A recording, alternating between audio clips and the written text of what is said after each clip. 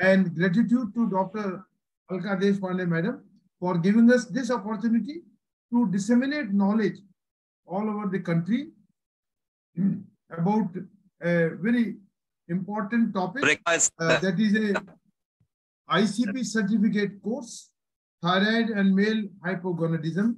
We have got two stalwarts of our API, Dr. Rakesh Sahay and Dr. Minal Mohit, who are taking very active part and are part of this CME program. And I would like to thank them also for giving us this opportunity and to disseminate the knowledge to our physicians and clinicians. Today we have got a very first, Dr. Minal Mohit will be speaking on thyroid, the thyroid pathophysiology. Am I right? Yes. Today's topic is report interpretation, sir. Today's topic is? Thyroid report interpretation. Interpretation. That is the most important thing for a clinician. Reporting is most important. Many a times we see lot of discrepancies and we blame pathology lab for that. But we do not understand ourselves that there are so many things which are going on. So it is a very, very important topic, and I think those delegates who are attending today's program will be benefited to a great extent. And then we have got Madhukar Mittal, endocrinologist of All India Institute, Jodhpur. And then we have got a very senior and API stalwart, Dr. Rakesh Sahay, who is an endocrinologist of great repute.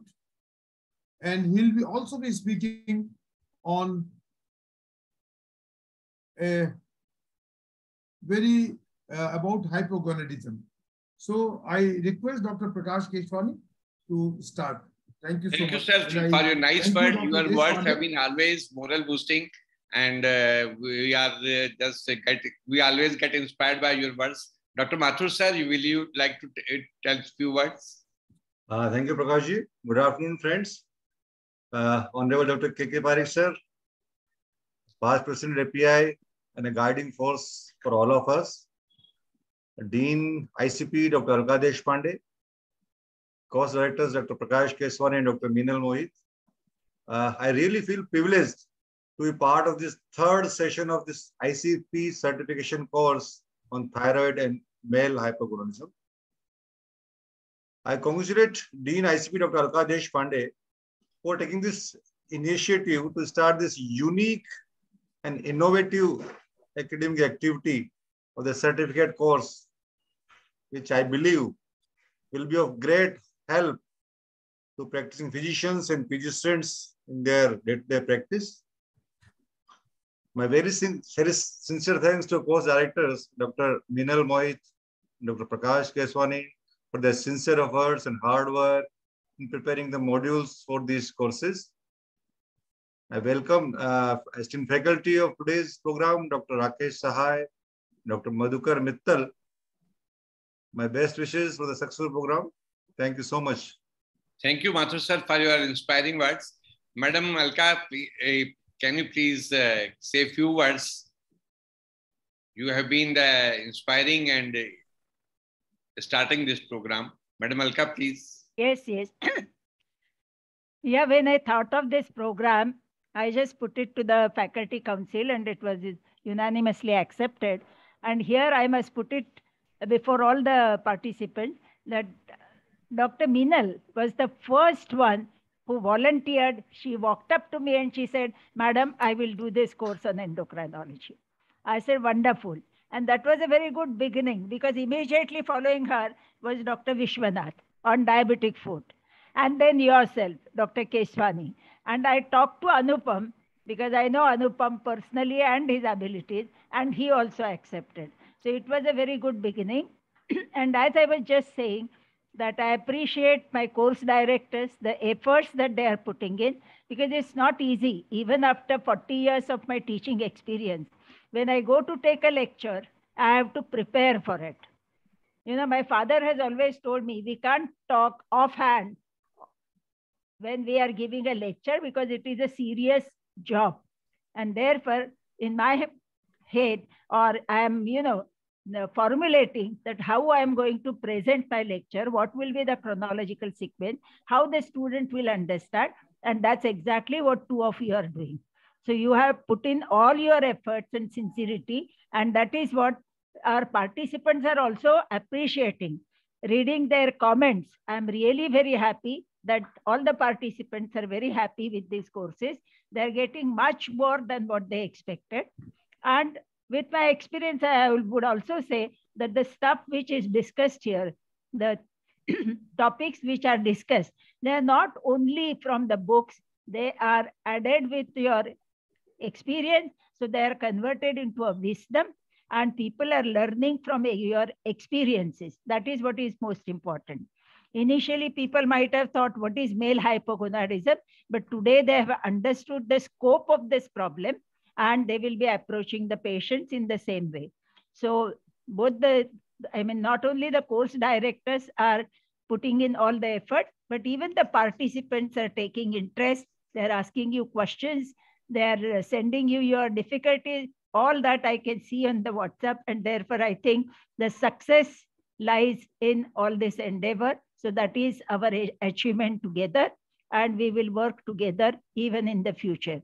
So I must thank Minal, Dr. Keswani, and others for giving us this encouragement and opportunity. And as I said earlier, whatever these people are learning, it is post-doctoral.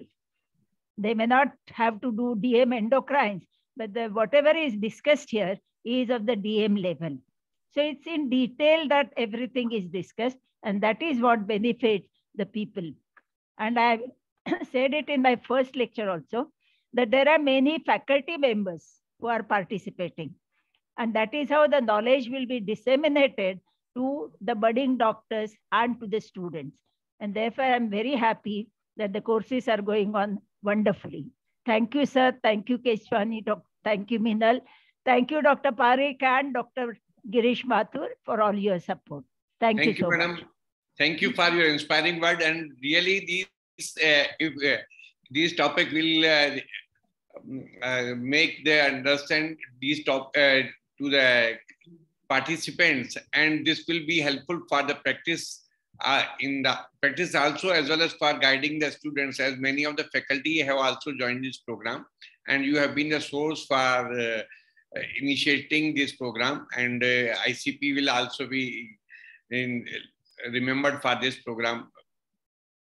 And without delay, we shall start our scientific program. And Dr. Minal Mohit, who is taking classes so very nicely. Every time I ask her, why didn't she not join the SMS Medical College or as a faculty? Because she has very good teaching abilities and teaching thyroid modules very well. And today's topic is interpretation of thyroid function test, which is really a big problem. And many of the time we get reports and we are not able to interpret them properly. So Dr. Minal, please start with your lecture. Thank you so much, sir. I'm humbled by all your kind words. Prakash sir, KK Parikh sir, Girish Mathur sir, Alka ma'am especially for giving me this platform. I'm just a little sorry. You'll have to bear with me a little. My voice might be a little problem today because I've just recovered from COVID. So maybe my voice is not very good, but please bear with it. Kindly allow me to share the screen, Ajay.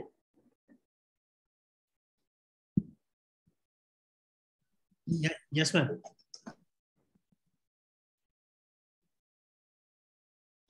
So the topic that we are going to discuss today is thyroid report interpretation. I will begin with a very simple method, and it will be an interactive session all through. So I will request all the participants to actively participate. To begin with, thyroid hormones, thyroid report interpretation. We know the basic facts that TSH and FT4 both should be in the normal range to label a patient as euthyroid. So if the TSH is on the higher side and the T4 is on the lower side, we call it a hypothyroidism. If they change their positions and the TSH is low, FT4 rises, we call it a hyperthyroidism. With this background, we will just follow this checkerboard. Now we need to be very attentive here that this on the vertical axis, we have the TSH, and the horizontal axis, we place the thyroid hormones. Both should be in the middle range to label a patient euthyroid, that is normal. Now, if the TSH is here in the first box, that is on the higher side with the low hormones, then this is primary hypothyroidism. If we have a thyroid hormone which is high, but the TSH is in the lower corner, then we call it a primary hyperthyroidism. So this much is clear.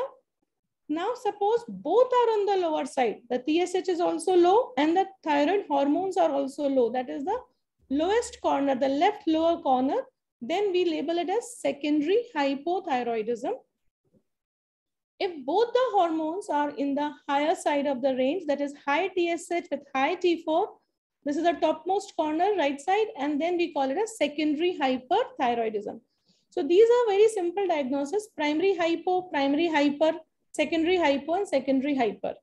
Most confusing becomes when we find that the TSH is in the high side, but the thyroid hormones remain normal. So if only the TSH is rising, but the hormones are in the normal axis still, it is subclinical hypothyroidism.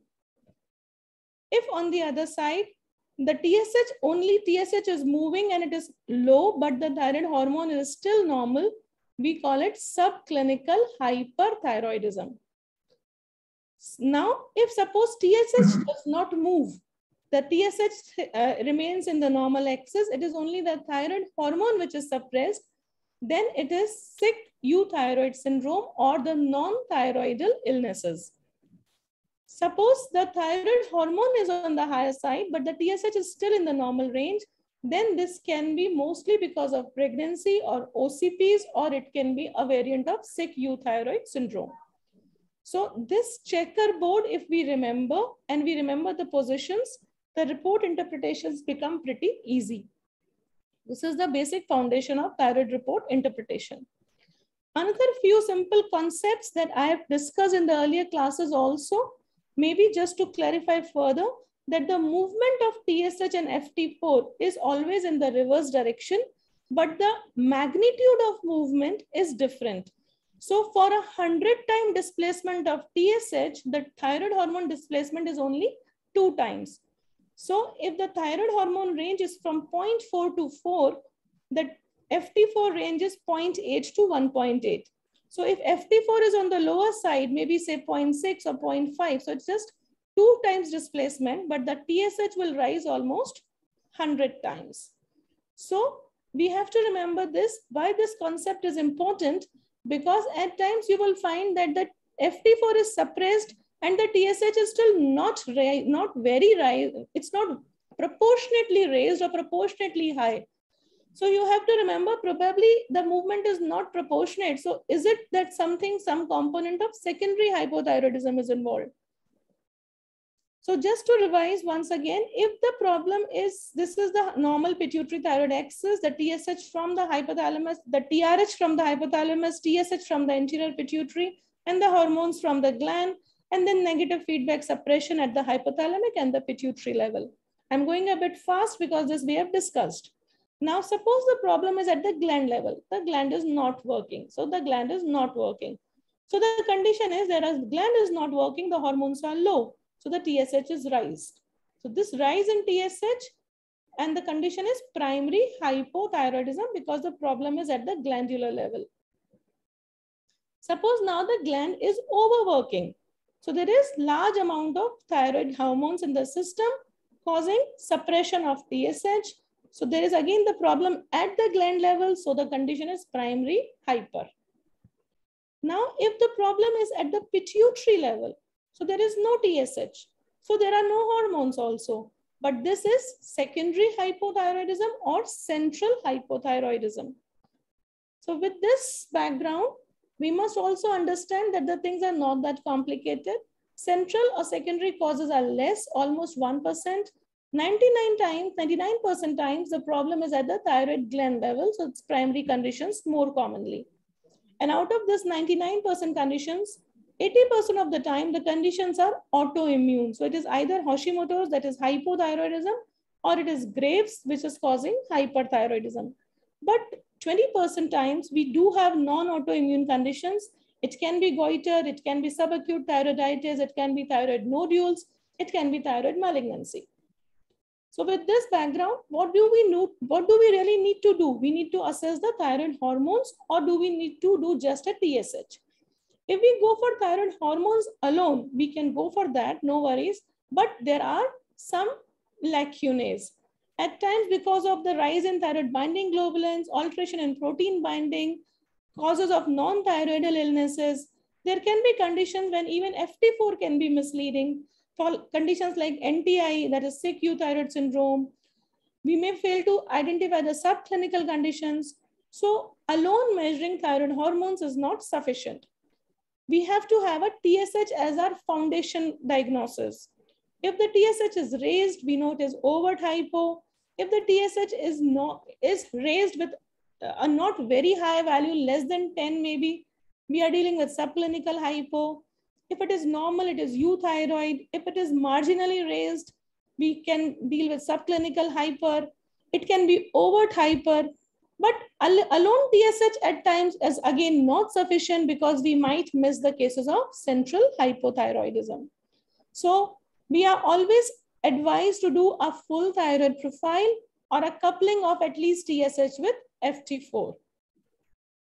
So these are the conditions where we should be looking for a paired assessment of TSH and FT4. If the TSH is normal and you dismiss the case, you might be missing the secondary cases. But if the TSH is raised, then you assess T4. If the T4 is low, you are actually dealing with primary hypo. If it is normal, you are dealing with subclinical hypo. If it is elevated, then probably you have to screen out the TSH secreting tumor, which is a very rare entity. If the TSH is low, and then you look for FT4, which is also low, then you are dealing with central hypo. If the TSH is normal, you are dealing with either a T3 toxicosis condition, which is again a very rare condition, or you are dealing with subclinical hyper. If the T4 is raised with a low TSH, then you are dealing with hyperthyroidism. So this is TSH driven testing. This is how you basically test. First, you ask for a TSH, and then according to TSH, you take your call. Another important thing which you need to remember is that once the TSH is higher side raised, it has crossed the border, it becomes subclinical hypo. Now these patients over the period of time, they turn either hypothyroid or they might even revert. But this takes a lot of time, years it might take. So you have to keep these patients under your follow-up. Similarly, the condition for subclinical hyper, you have to keep these patients under your follow-up. It takes years to become overt hyperthyroidism. So these are the conditions. With this background, let us come to our first case. Now, all the participants, the diagnosis will be coming from you. Now, this is a 38-year-old gentleman, IT executive, complaining of tiredness and weight gain. Routine screening tests done, and a dyslipidemia or a lipid profile was also done. So this is the report. T3 is 1.2, T4 is 3.8, and TSH is 35 milliunits per liter. Diagnosis? Hypothyroidism. Primary hypothyroidism. Primary hypothyroidism. Very easy, very simple, correct interpretation. The learning point here was that we also did a lipid profile, because a primary hypothyroid also gives us a dyslipidemic picture. So this patient will have a decreased HDL and increased LDL along with increased TG. So another learning point is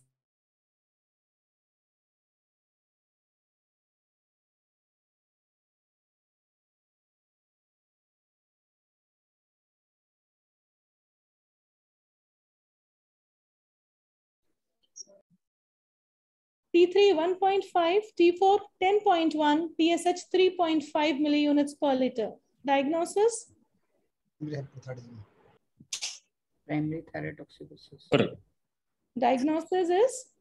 Primary hyperthyroidism. Primary Thyrotoxicosis.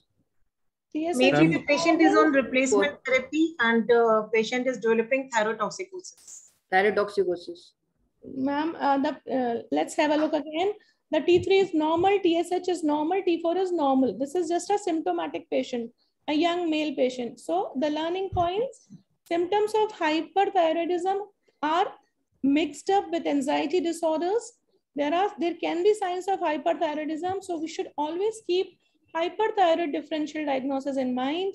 So the typical symptoms can be weight loss, increased appetite, hyperdefecation, sweating, palpitation, goiter. Women can present with high bleeding, like menstrual disorders, and with hyperthyroidism, mostly there are delayed periods, and with hypothyroidism, there is menorrhagia. There can be mood swings also. Then there are signs of hyperthyroidism. We might have a gland enlargement. There can be bruit present. Then there can be system organ disorders. There can be adrenergic symptoms like palpitation, tachycardia, cardiovascular, neurological symptoms. There will be ophthalmopathy. There will be dermopathy. So not all features may be present, but some of them can be present. This woman presenting with eye signs, you can see the upper sclera, you can see the limbus, upper limbus clear, the sclera present, that there is a delayed lag, and the lid lag is there. There is pretibial myxedema. This is a dermopathy present with hyperthyroidism more commonly. This is another misnomer. We label it as pretibial myxedema, but this finding is a feature of hyperthyroidism, though we use the word myxedema because of the edema present, the subacute edema. But this is not a feature of hypothyroidism, but this is a feature of hyperthyroidism. This is a typical dermopathy of hyperthyroidism. Again, where you see the phalangeal enlargement, the thyroid acropathy is there. So the differential diagnosis of hyperanxiety neurosis, there can be PHO, there can be internal malignancies. The patient can be on OCPs, there can be secondary hyper, or there can even be iatrogenic, that is overdosing of hypothyroid patients, or it can be factitious. So this was our learning from case 2, that we don't need to get biased because we are sitting in a thyroid class, so there can always be other differentials also. Coming to our third case, a 62-year-old female admitted with episodes of abdominal pain. Routine investigations normal, all imaging normal, tremors noticed, hyperthyroid on lab workup. TSH is less than 0.05, T3 3.2, and T4 is 16.1. So that learning point here is that we can have at times some atypical presentations of thyrotoxicosis. Though the pain abdomen is heightened anxiety in thyrotoxicosis, we do not have really a cause of underlying pain abdomen in thyrotoxic patients, because these patients are always hungry and they are hyperdefecating. There is less acid formation. So acidity is not a common cause of pain abdomen in hyperthyroid patients. It is the heightened anxiety. Then there can be Dr. other... Minal? Yes, ma'am. Dr. Minal, can I just add? Yes, sure, ma'am. Please go ahead. Yes. So every thyroid problem, I would classify as that we have to look at two things. One is the morphology of the thyroid. And for morphology of the thyroid, we do the imaging. You can do either a nuclear scan, sonography. These are the two most common modalities. And then we see the function of the thyroid by using the thyroid function test. Now, in a Graves' disease or hyperthyroidism, most of the patients, they have thyromegaly. And therefore, we have to also examine the thyroid. We have to examine the thyroid. Now, and that will be a morphological evaluation. Now, you have a Graves patient and you can't see a goiter in the neck, then you have to go and look for a retrosternal goiter. So that's all that I wanted to add. So it is a morphological evaluation and a functional evaluation. Thank you. Very correct, ma'am. This is what when we look for clinical examination, the approach to thyroid is always in 3 parts: the functional, anatomical, and etiological. So whenever we look for the functional part, we look for whether the patient is euthyroid, hyper, or hypo. Then when we look at the anatomy of the gland, we look for the size of the gland. Then when we look for the etiology, we look whether we are dealing with a benign condition or malignant condition. or is it an autoimmune, or we are dealing with some deficiency disorders. So that is how we always approach the patient. So when we approach the patient, we approach functionally for the clinical and then the biochemical. So that is how we approach the patient. So with that, I come back to my original presentation. Yes.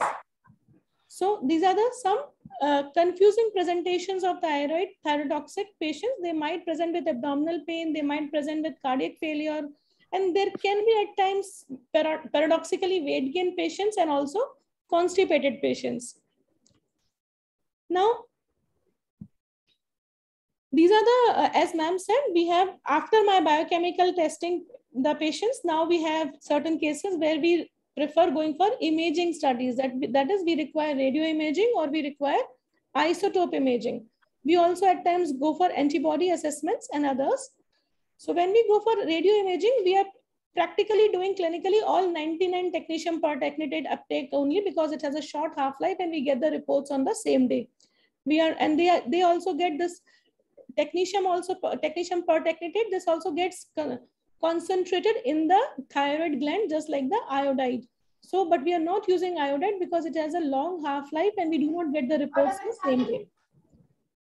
So, conditions which will have an increased uptake. This is important to remember that there are conditions which will have increased uptake. That is most commonly the Graves and all the toxic adenomas. It can be toxic single adenoma, or it can be a toxic MNG, or it can be a TSH producing pituitary tumor. All these conditions will have an increased uptake.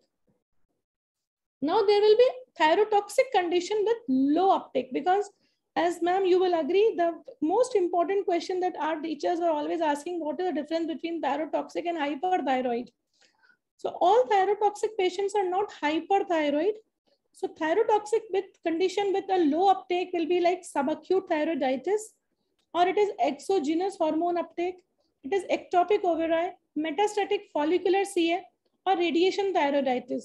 All these patients will come to you with a clinical picture of thyrotoxic state, but it is not the gland which is over-functioning, but it is because the hormones have been released into the system, and as a result, there is overburdening of the circulation with the thyroid hormones.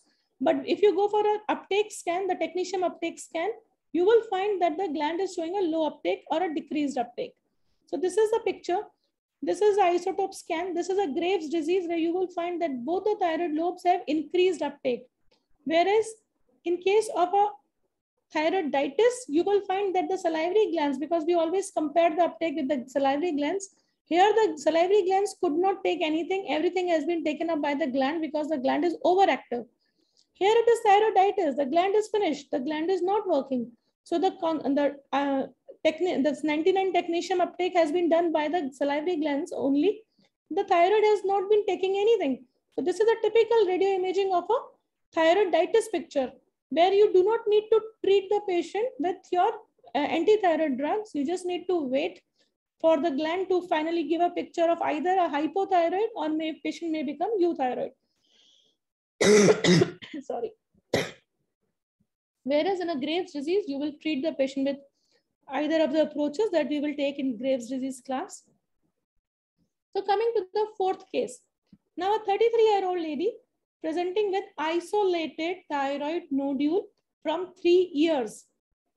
Now she has a nodule which is almost painless. That is why she has been bearing it for 3 years. And clinically, she is euthyroid. So this is a patient. What would you do? What would be the next approach for a thyroid nodule? She's euthyroid. Radioiodine uptake, ma'am? Correct. So yes, correct. As rightly said, we will go for a scan.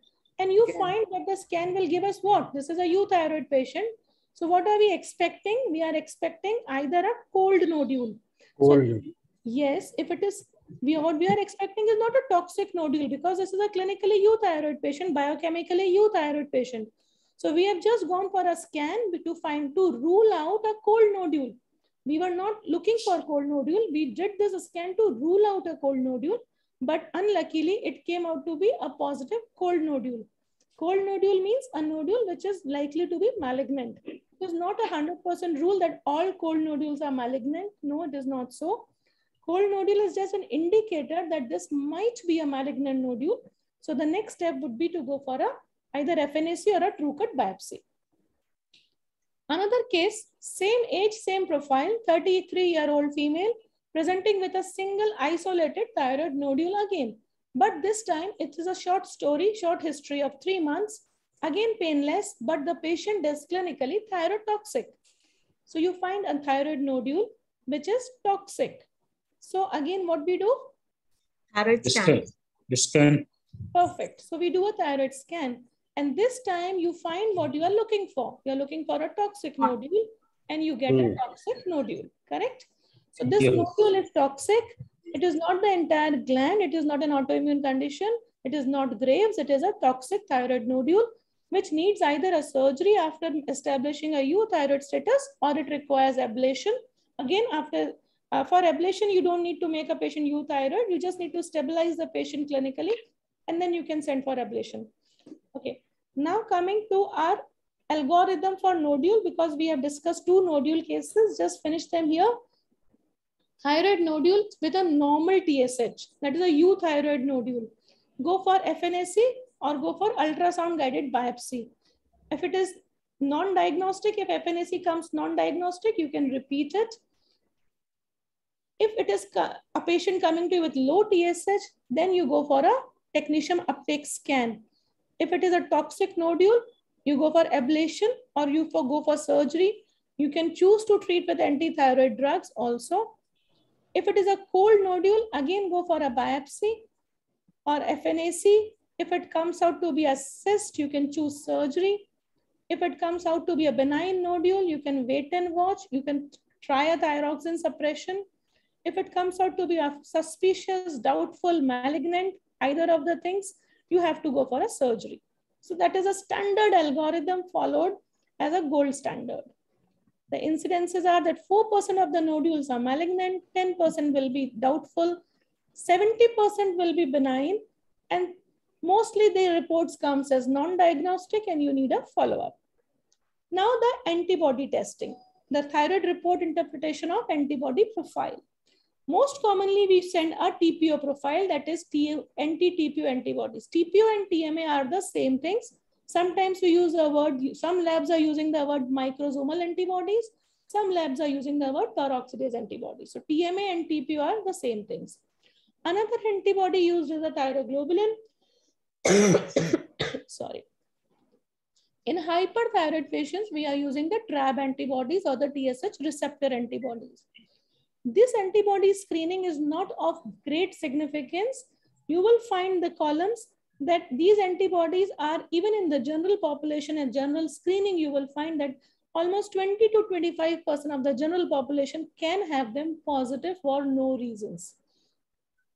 In first degree relatives with patients with thyroid dysfunction, almost 40 to 50% of the first degree relatives can have these antibodies positive. So these antibodies do not have much significance and they should be taken in the perspective that if you are dealing with a subclinical hypo and the antibody is positive, then follow them up and treat them. In pregnancy, if the antibodies are positive, then you can treat the women. So there are very specific conditions where these antibodies are of having some therapeutic value. They do not have much therapeutic significance other than ruling out the autoimmune picture. Now coming to the invasive procedures, that FNAC value and the true cut value, the biopsy values. Suppose you have a lady, now this is a 44-year-old female presenting to you complaining of breathlessness. Routine workup normal and she is euthyroid. Now this is what is something which is a learning example because this was a real life case. Now this lady, let's see again, a 44-year-old female, typical Indian woman, 44, middle-aged, coming with a vague complaint of breathlessness. Everything normal, euthyroid. Looking at her, any ideas, any diagnosis?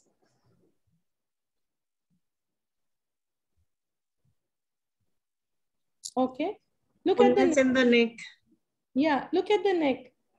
Just focus the neck, this portion. Sorry. Look at this portion. See, the thyroid region is full. It's bulky.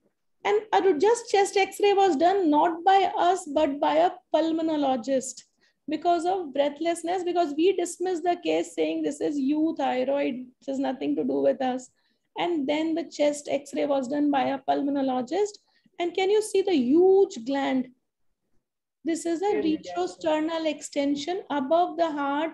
The lungs are clear, nothing to do with the lungs, nothing to do with the cardiac shadow also, but a huge thyroid shadow, which is behind the sternum.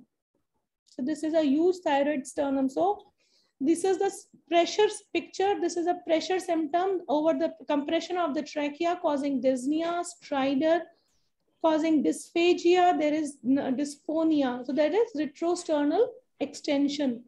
Pemberton sign. Yes, that will be just displayed. So after the sonography was done, the sonography scan, CT scan to find out the mediastinal extension, and then a surgery was done, of course. And after post-surgery, the CT picture of a euthyroid lady. This is the Pemberton sign.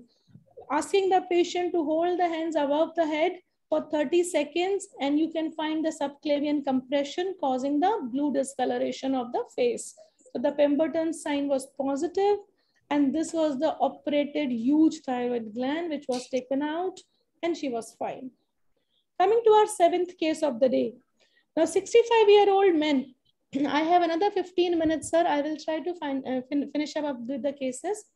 So this is a 65-year-old man. He was admitted in the intensive thoracic unit with septicemia. Routine thyroid function done, T3 normal, T4 normal, TSH normal. No overt clinical features of hypo or hyper. So if you review, the T3 is also on the lower side. The TSH is in the normal range, but the hormones have moved a little to the lower side. So if you recall the checkerboard, you will find that the TSH remaining in the normal range. If you want me to go back to the checkerboard, then this is a sick U syndrome. That is a non-thyroidal illness. Because of the septicemia, the TSH has not moved, but the thyroid hormones are suppressed. So this is a non-thyroidal illness, the sick U syndrome. The most common type of sick-U is a low T3, 80% of the cases, the low T3, T4 states, and the TSH remains normal. The treatment is, you do not treat, mostly you do not treat, it is just treat the primary condition. But if the patient is really bad, the T4 is very, very low, if you treat thyroxine for a short time, it might help recovering the patient from the non-thyroidal illness also. Coming to the 8th case. 25-year-old female, known case of Graves. Now there will be a series of pregnancy and thyroid cases. So this is a lady, she's planning pregnancy on antithyroid, euthyroid at present, known case of Graves. So what will you recommend? She's on which antithyroid drug? That is not important. She's still planning pregnancy. She's not pregnant. Okay. So what is important here is that we can always ask that if she's still planning pregnancy, we can ask her to complete the course or complete the antithyroid drug course, establish euthyroidism, withdraw the drugs, and then plan a pregnancy. She's still 25. The time is not running out. Or you can ask her to ablate the gland if it is not, if there is a recurrence, and then plan a pregnancy after 6 months. This is the learning point here, that a lady who's not yet pregnant, just planning pregnancy, comes to you, intelligent enough to come to you, then you can always give a right counseling. Suppose a case 9, a 28-year-old female, already pregnant, primi gravida, with a TSH of 0.01, with a FT4 normal. Diagnosis? Nothing is to be done. It's a suppressed TSH due to pregnancy. Correct. Very correct. Very correct. So we are dealing with a HCG causing suppression of TSH. So we do not treat this. This is a normal thyroid report of a pregnancy. Case number 10. A 25-year-old female, again a primi gravida, clinically hyperthyroid this time, TSH suppressed and FT4 raised. Now, it should be ruled out for the twin pregnancy. You can consider a twin pregnancy, very correct, but still she is hyperthyroid. She has hyperthyroidism already established. if ma'am she is in a first trimester, then we can start with the PTU, otherwise new Mercazole, second and third trimester. Very good, very good, very correct. She is definitely overt hyperthyroid, gravida. So we start with PTU if it is a first trimester. If it is a second trimester, we can even start with Neomercazole and we can continue with Neomercazole. But the learning point, I will come to you for the learning points. Another case, 11 and 12 combined, same profile, 25-year-old female, primary hypothyroid on thyroxine replacement, planning pregnancy. Or otherwise, already a pregnant lady, primary gravida, but a hypothyroid on thyroxine replacement. The learning message is that the TSH is suppose a primary gravida with a primary hypothyroid, TSH 15 or maybe 65, whatever. Learning point is never advise abortion. We never advise abortion. Whatever the case, we always treat as early as possible and try to establish euthyroidism as early as possible. In pregnancy, the condition is that the thyroid hormone are coming from the gland and the TSH is from the pituitary coming, but this TSH is suppressed because there is a drop in TSH because of the placental HCG, which stimulate the gland. Also, there is increased estrogen, there is increased thyroid binding globulin. So the total hormones are raised. We always assess FT4 during pregnancy. Also, there is increased iodide clearance during pregnancy. As a result, also there is a hormonal report interpretation difficulty. So during pregnancy, there is increase in the thyroid gland size a little, increase in the total hormones, increase in the binding globulins. But the free hormones remain normal. If there is hypothyroidism, the demand of the medicine, that is thyroxine replacement, will be increased throughout the pregnancy. Whereas in hyperthyroidism, the antithyroid dosing will be decreased during the entire pregnancy. Throughout the pregnancy, we will try to keep the patient in this range.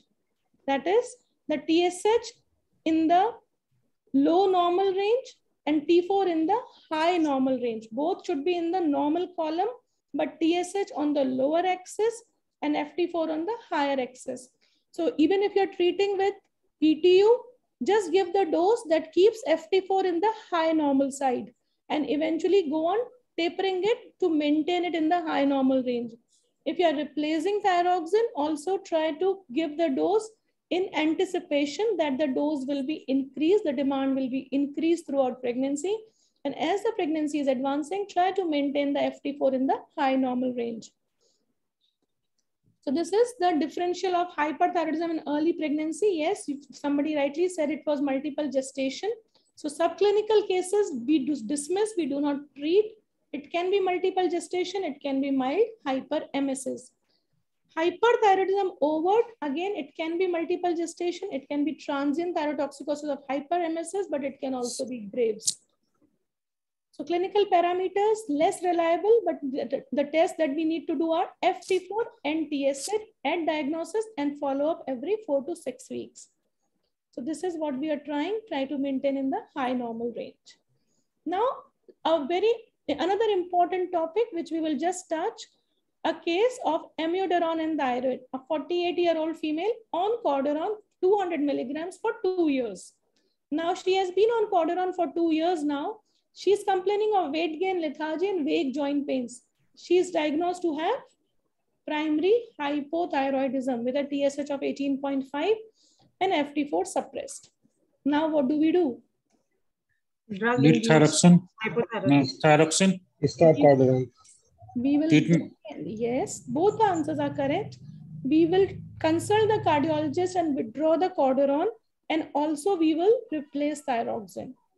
We'll give the replacement therapy. Yeah, ma'am. 14 to 18% is the incidence of amiodarone patients having thyroid dysfunction. The mechanism is that it inhibits the peripheral conversion of T4 to T3. So there is also direct thyroid cytotoxicity. It affects the thyroid autoimmunity also. There is interaction with the thyroid hormone receptors also.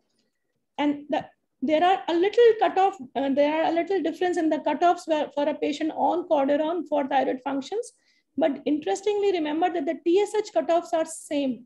So we should always take into consideration the TSH cutoffs in patients on amiodarone, and you will find they are same.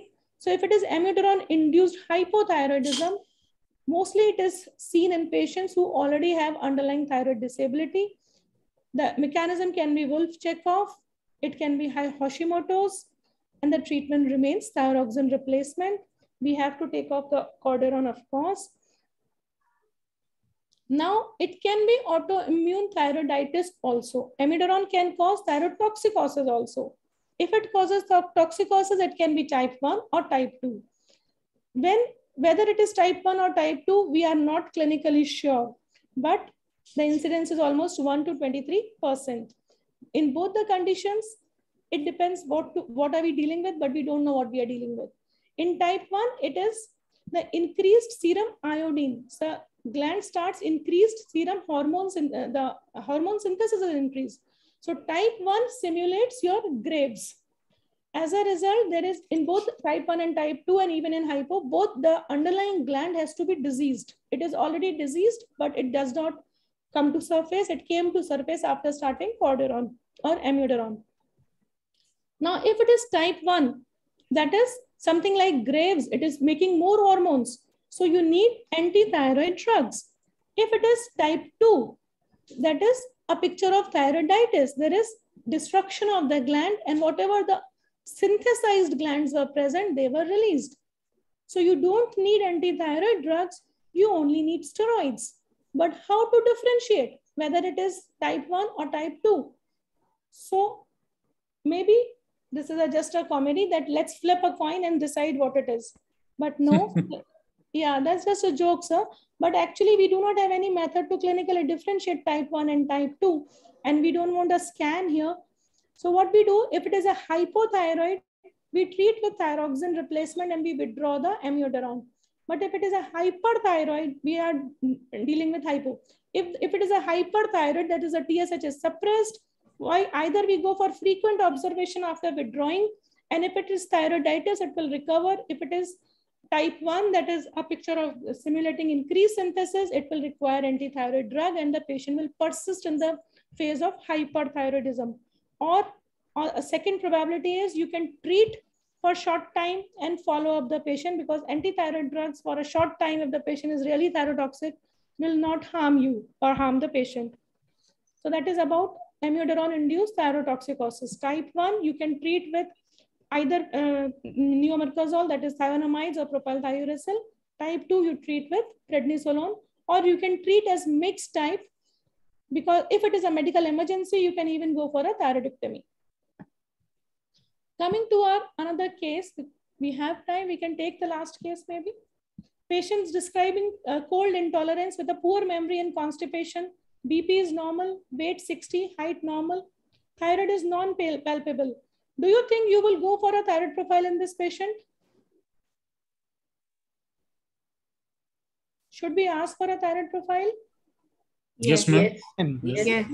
Yes. Yes. Yes. Any patient coming to us with a dry skin, cold intolerance, though the gland is non-palpable because goiter is not mandatory. So this is a recommendation of grade D that any symptom is suggestive of hypothyroidism, because there are very vague symptoms, not very specific, unspecific symptoms are present, especially in women, especially postmenopausal. There's a very mixed picture. Always rule out hypothyroidism.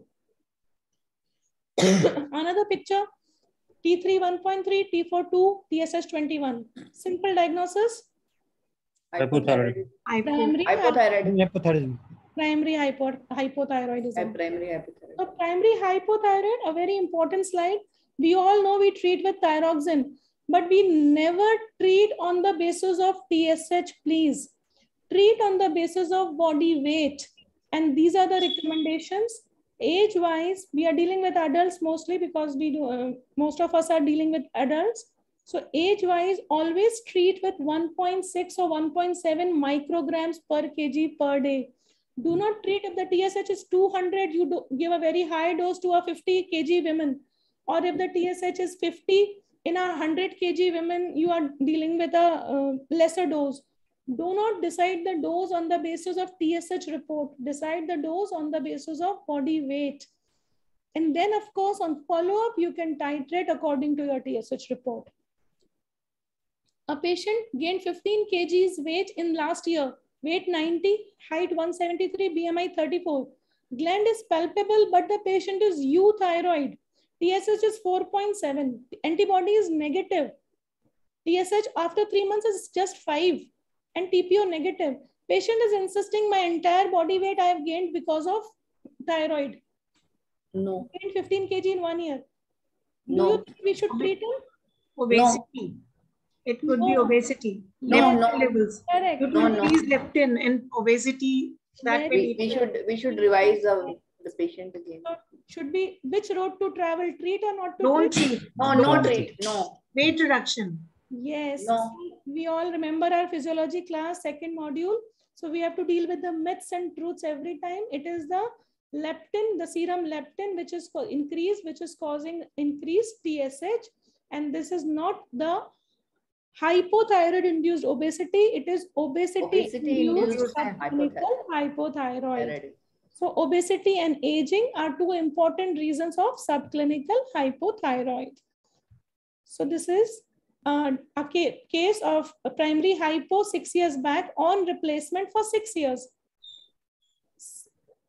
2 minutes. Okay, so the patient is complaining of low attitude, unwell, unable to lose weight, BMI 29, TSH 2. Already hypothyroid, 6 years, on treatment 75, BMI 29, TSH is 2. Not well, clinically still hypothyroid. Nothing to do with Free thyroxine should be done. thyroxine. Free thyroxine should be done. Very good. We are dealing with a case of missing something. We are missing the diagnosis.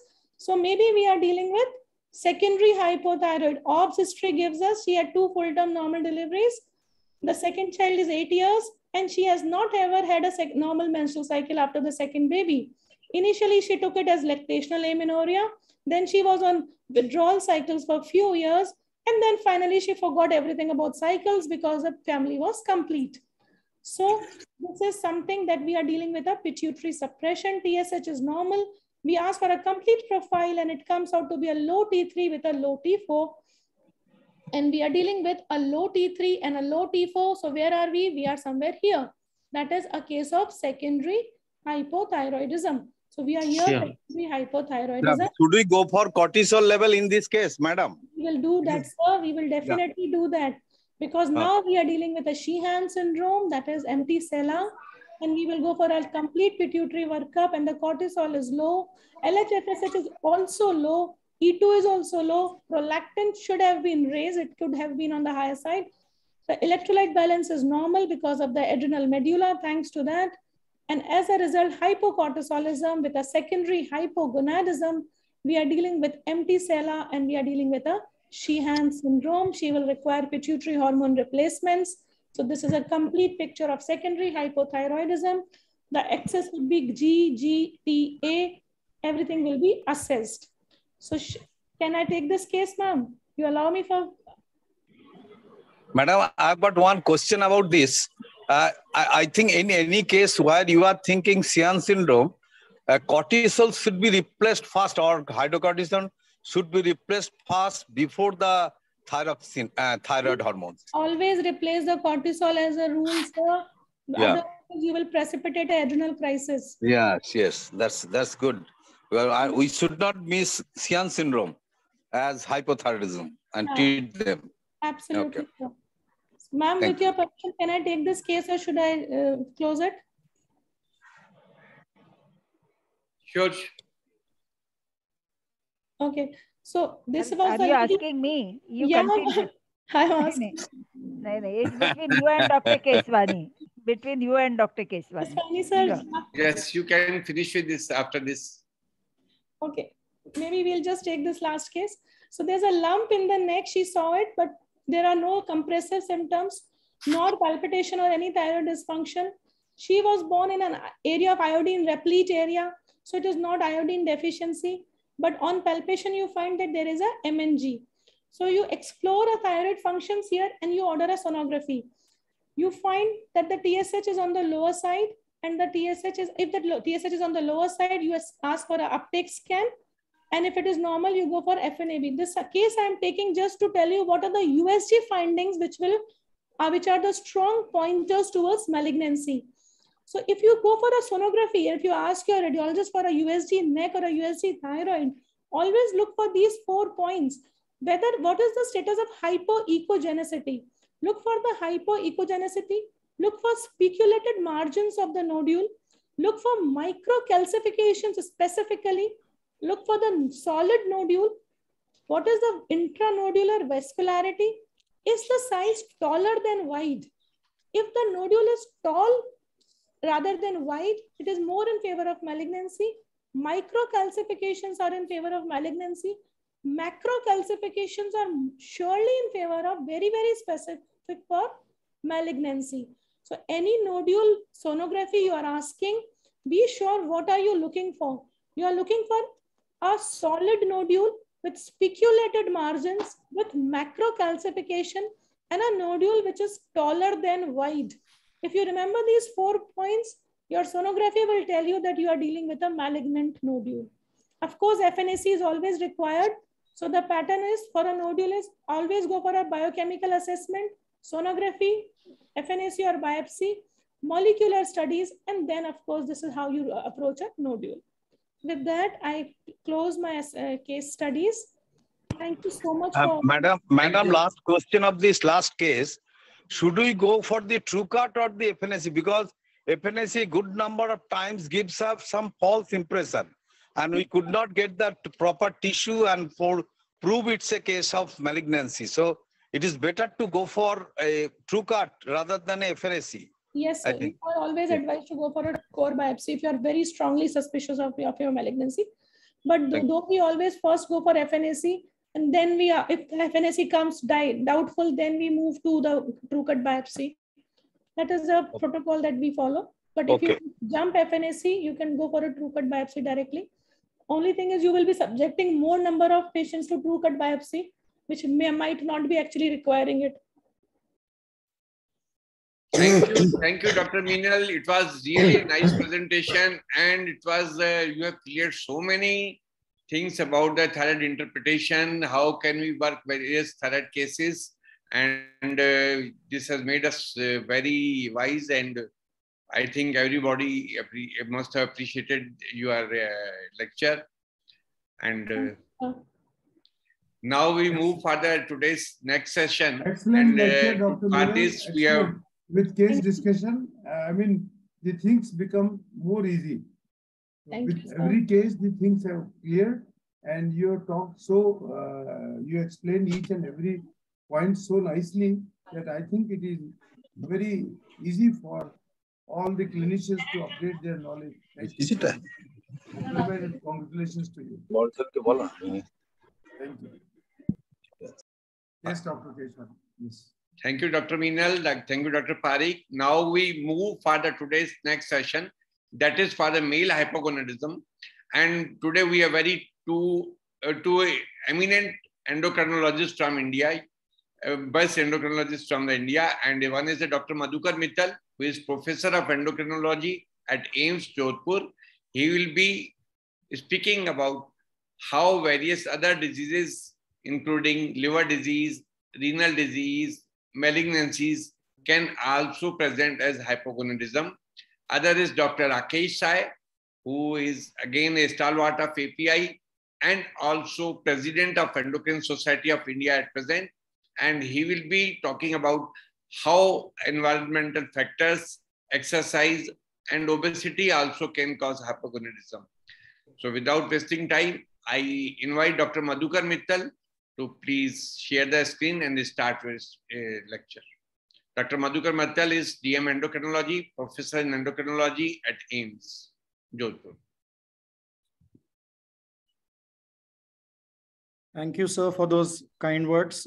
Thank you, Dr. Keswani, for having me here. And thank you, Dr. KK Parikh, sir, and Dr. Girish Mathur, also for having me here. I hope my slides are visible to all. Yes, they are visible.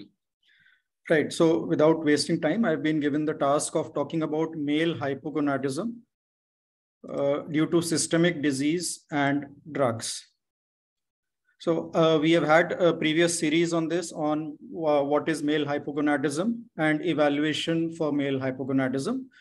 So basically, it's a syndrome that results from failure of the testis to produce physiological levels of testosterone and or normal number of spermatozoa. And this is due to disruption of one or more levels of the hypothalamic pituitary gonadal axis. Male reproduction as such is a complex process, and numerous medical conditions have the potential to alter spermatogenesis and hormone production. And actually, male reproduction and hypogonadism may be a biomarker for systemic and future health.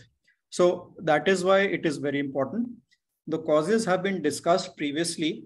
However, if we look at the causes of acquired causes, we will find a majority of the causes pertain to systemic conditions and various drugs. So like sickle cell disease, liver cirrhosis, alcohol intake, tuberculosis, hemochromatosis, sarcoidosis, use of opioids, glucocorticoids, and others.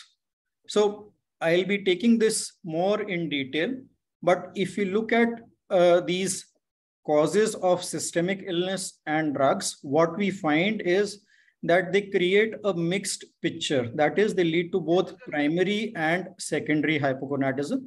Primary hypogonadism is one where testosterone is low and the LH and FSH are high, the gonadotropins are high. Whereas secondary hypogonadism has low testosterone with low or inappropriately low gonadotropins. So a mixed picture is what is seen in these systemic disease conditions leading to male hypogonadism.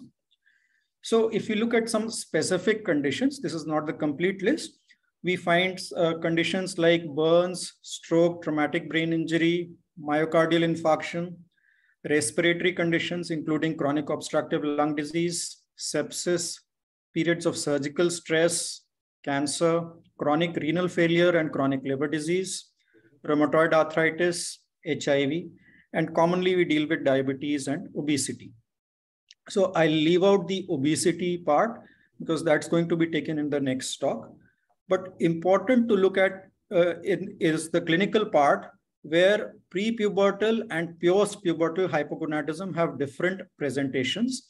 And especially with regards to systemic disease occurring post-pubertally in adults, we may be dealing with individuals having normal stature, normal secondary sexual characteristics, normal voice, but may just be presenting with infertility, decreased libido, maybe gynecomastia, decreased muscle mass, and decreased energy, having more fatigue and erectile dysfunction. So the other aspect to remember with systemic conditions is that besides affecting testosterone overall, they also affect what is known as sex hormone binding globulin.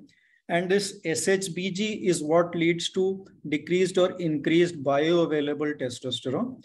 And if we look at conditions with increased SHBG, we find high increased age, liver cirrhosis, hyperthyroidism, HIV infections, malnutrition, malabsorption, and use of estrogens and anticonvulsants. While for decreased SHBG, we have conditions like obesity, hypothyroidism, diabetes, nephrotic syndrome, and use of glucocorticoids and anabolic steroids. More in detail about the mechanisms for the hypothalamic pituitary gonadal axis being affected in systemic disease, we find that it's the testis producing testosterone which gets affected predominantly, be it through systemic illness leading to inflammatory cytokine production like interleukin 1, 6, and TNF-alpha. Directly also it gets affected with the use of alcohol and drugs, chemotherapeutics like alkylating agents. However, weight loss per se leads to affecting the hypothalamus and pituitary. And from the CNS, we have endorphins, which inhibit the hypothalamus. And from the hypothalamus and pituitary, we know that gonadotropins get secreted. So their production decreases, and thus which affects testicular production of testosterone. So overall, this leads to decrease in lean body mass, decreased bone mineral density, symptoms of decreased libido, decreased energy and concentration, and increased body fat. Common comorbidities, and this is from the AIIMS study from the US, where 2,000 odd individuals were studied, and it was seen that individuals with hypogonadism, it was found that a higher odds ratio for increased prevalence of obesity, diabetes, hypertension, hyperlipidemia, bone osteoporosis, and chronic obstructive lung disease was found to be more common in these individuals with hypogonadism. And if you look at the Endocrine Society guidelines, they specifically mention certain conditions like infertility, osteoporosis or a low trauma fracture, type 2 diabetes, moderate to severe chronic obstructive lung disease, end-stage kidney disease or patients on maintenance hemodialysis, HIV-associated weight loss, and use of drugs like glucocorticoids, ketoconazole, opioids. So individuals on these drugs or with these conditions need to be specifically evaluated with the serum testosterone levels. Let's take some of these conditions. Okay. Just a bit about diabetes mellitus, where predominantly individuals may have erectile and ejaculatory dysfunction due to neural or vascular pathologies, but also you have hypogonadotropic hypogonadism being found in 25%, and another 4% having hypergonadotropic hypogonadism. So hypogonadism is common in males with diabetes. Had urinary infection. I mean, I don't know. This was operated by the best surgeon. And we have subnormal testosterone concentrations, which may not be related to HbA1c or the duration of diabetes, but more commonly associated with obesity, higher inflammatory markers like CRP, anyway, you and decide mild because anemia. yesterday urologist had come. This hypogonadism is also associated with a 2 to 3 times increased risk for cardiovascular events and death. And this testosterone treatment in these individuals can have a beneficial effect in terms of glycemic control and increases libido. Coming to HIV disease, and this is from a meta-analysis published in Cell Journal recently, 2021, where the overall prevalence of testosterone deficiency in HIV-infected men was found to be 26%. It's high. So 1 in 4 individuals. And if we look at how HIV infection leads to hypogonadism, it affects both, it leads to both primary as well as secondary hypogonadism. And if you see in HIV disease, malnutrition, chronic admission within 3 days, his voice associated comorbidities, again, he had some problem. I hope premature aging, the virus itself affected. There is use of antiretroviral therapy, glucocorticoids, HCV co-infection, and at the level of testis, it's opportunistic infections, chronic inflammation, antiretroviral therapy, and also the viral infection per se. So together in HIV disease, we can have both primary as well as secondary hypogonadism. And besides the hypogonadism, what affects erectile dysfunction is the vascular impairment, peripheral neuropathy, and also various psychosocial issues with regards to the HIV diagnosis per se. So when these HIV infected men in the same meta-analysis was found that they were treated with exogenous testosterone, it led to a significant improvement, increase in body weight, lean body mass, and fat-free mass in these individuals. So this has just been published last year, 2021. Coming to chronic renal failure, where decreased libido, erectile dysfunction, and gynecomastia are again common with both primary and secondary gonadal failure. And this disturbance of the hypothalamic pituitary gonadal axis can be detected even at levels of moderate reductions in GFR. And this worsens as renal failure progresses. Even in acute renal failure, we can have transient decrease in testosterone levels due to the axis being affected, which is, however, reversible upon restoration of renal function. Liver disease, serum testosterone has been shown to be reduced in around 90% of men with liver cirrhosis. The mechanisms have been central hypogonadism, direct testicular injury from alcohol, inflammatory cytokines, interleukin-1, 6, and TNF-alpha, and increased levels of sex hormone binding globulins. Coming to cancer, hypogonadism is present both pre and post-treatment in these individuals.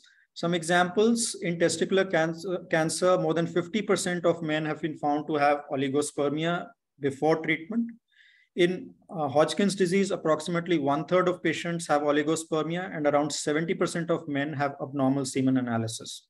Again, the factors include malnutrition, cancer cachexia, systemic inflammation, use of various drugs, including chemotherapy and opioids, chronic stress, and the concomitant comorbid illnesses. Rheumatoid arthritis, commonly seen in physicians' practice, where low serum free or bioavailable testosterone and gonadotropin concentrations are seen in 1 in 3 individuals. Factors again include the elevated pro-inflammatory cytokine milieu, with complications such as rheumatoid lung and other organ failures, treatment with glucocorticoids and drugs like methotrexate, sulfasalazine, and cyclophosphamide, all contributing to this. Neurologic disorders commonly again have the same systemic pathophysiological basis. Specific conditions like myotonic dystrophy, where the testicular dysfunction is characterized by testicular atrophy, increased gonadotrophins, and defective spermatogenesis. So here we have low testo and high gonadotropins. Another condition, spinal and bulbar muscular atrophy, or what is known as Kennedy syndrome, where we have increased LH with normal testosterone. So picture like testosterone resistance, gynecomastia, and clinical signs of androgen deficiency with small testis is present. The disease severity in this condition is related to the CAG repeats in the exon 1 of the androgen receptor. Respiratory disorders, chronic obstructive lung disease, low testosterone prevalence ranges from 12 to 38%. Factors contributing here include muscle wasting, inactivity, malnutrition, chronic stress, use of steroids. And importantly here, hypoxia suppresses gonadotropin and testosterone secretion. This action is independent of the glucocorticoid therapy, and this is specific to the chronic lung disorders. Celiac disease. This may manifest as androgen deficiency, but here we have a picture of androgen resistance, where we have high normal concentrations of total and free testosterone and high LH concentrations. There is loss of GI5 alpha reductase activity, leading to low serum dihydrotestosterone despite high testosterone levels. And treatment remains, as for celiac disease, gluten restriction, and this improves with dietary gluten restrictions. Coming to bit on drugs, a lot of drugs are there, and I'll be touching upon some of them. We have cytotoxic chemotherapies, radiotherapy is part of the regimen for cancer, radioiodine ablation, anti-androgen use, ketoconozoles, 5-alpha reductase inhibitors, use of certain sex steroids. Amiodarone was discussed in the previous thyroid session. Statins, HMG-CoA reductase inhibitors, anti-epileptics, and substance abuse in the form of cannabinoids, opioids, and others. So let's talk about a few. Cytotoxic chemotherapy, alkylating agents like cyclophosphamide and others, they damage the testis directly, particularly the seminiferous epithelium. And Leydig cell dysfunction is seen in 30% of men receiving chemotherapy for hematological malignancies. Now, this effect of these various drugs, including cyclophosphamide, is dose dependent and can lead to severe oligospermia or azoospermia. Now we have technologies of sperm banking available, and before starting such chemotherapeutic regimens, this option should be discussed with male patients desirous of future fertility. Radiotherapy, testis is a highly radiosensitive organ, particularly the spermatogonia, and prepubertal Leydig cells are more radiosensitive than postpubertal ones. X-ray radiation in the doses of as low as 15 centigrade may suppress sperm production temporarily. Even CNS irradiation disturbs the anterior pituitary function and can lead to affecting the gonadal axis. Coming to radioiodine therapy, of men treated with thyroid cancer produces dose-dependent impairment of spermatogenesis and elevation of FSH up to around 2 years. So we give radioiodine therapy very frequently. So what is important is protection and avoidance of scatter in these individuals. So RAI transiently impairs both germinal and Leydig cell function, which usually recovers over 18 to 24 months. Permanent testicular germ cell damage may occur when treated with high dose, and this is for cancer patients. A bit about anti-androgens. We have both steroidal and non-steroidal anti-androgens available. Commonly, we use spironolactone in various conditions. Spironolactone binds to both mineralocorticoid receptor and the androgen receptor, and it leads to a decline in testosterone biosynthesis and increase in circulating progesterone levels. Aromatization of testosterone to estradiol is also enhanced, and this is what leads to gynecomastia. And this effect is seen especially when we are using doses of around 200 milligrams per day of spironolactone. Other drugs, cimetidine, ranitidine, now less so used. We have PPIs being used. But previously with these drugs, you had larger doses, they led to gynecomastia, breast tenderness, and erectile dysfunction. Ketoconazole is a drug which is still used. It leads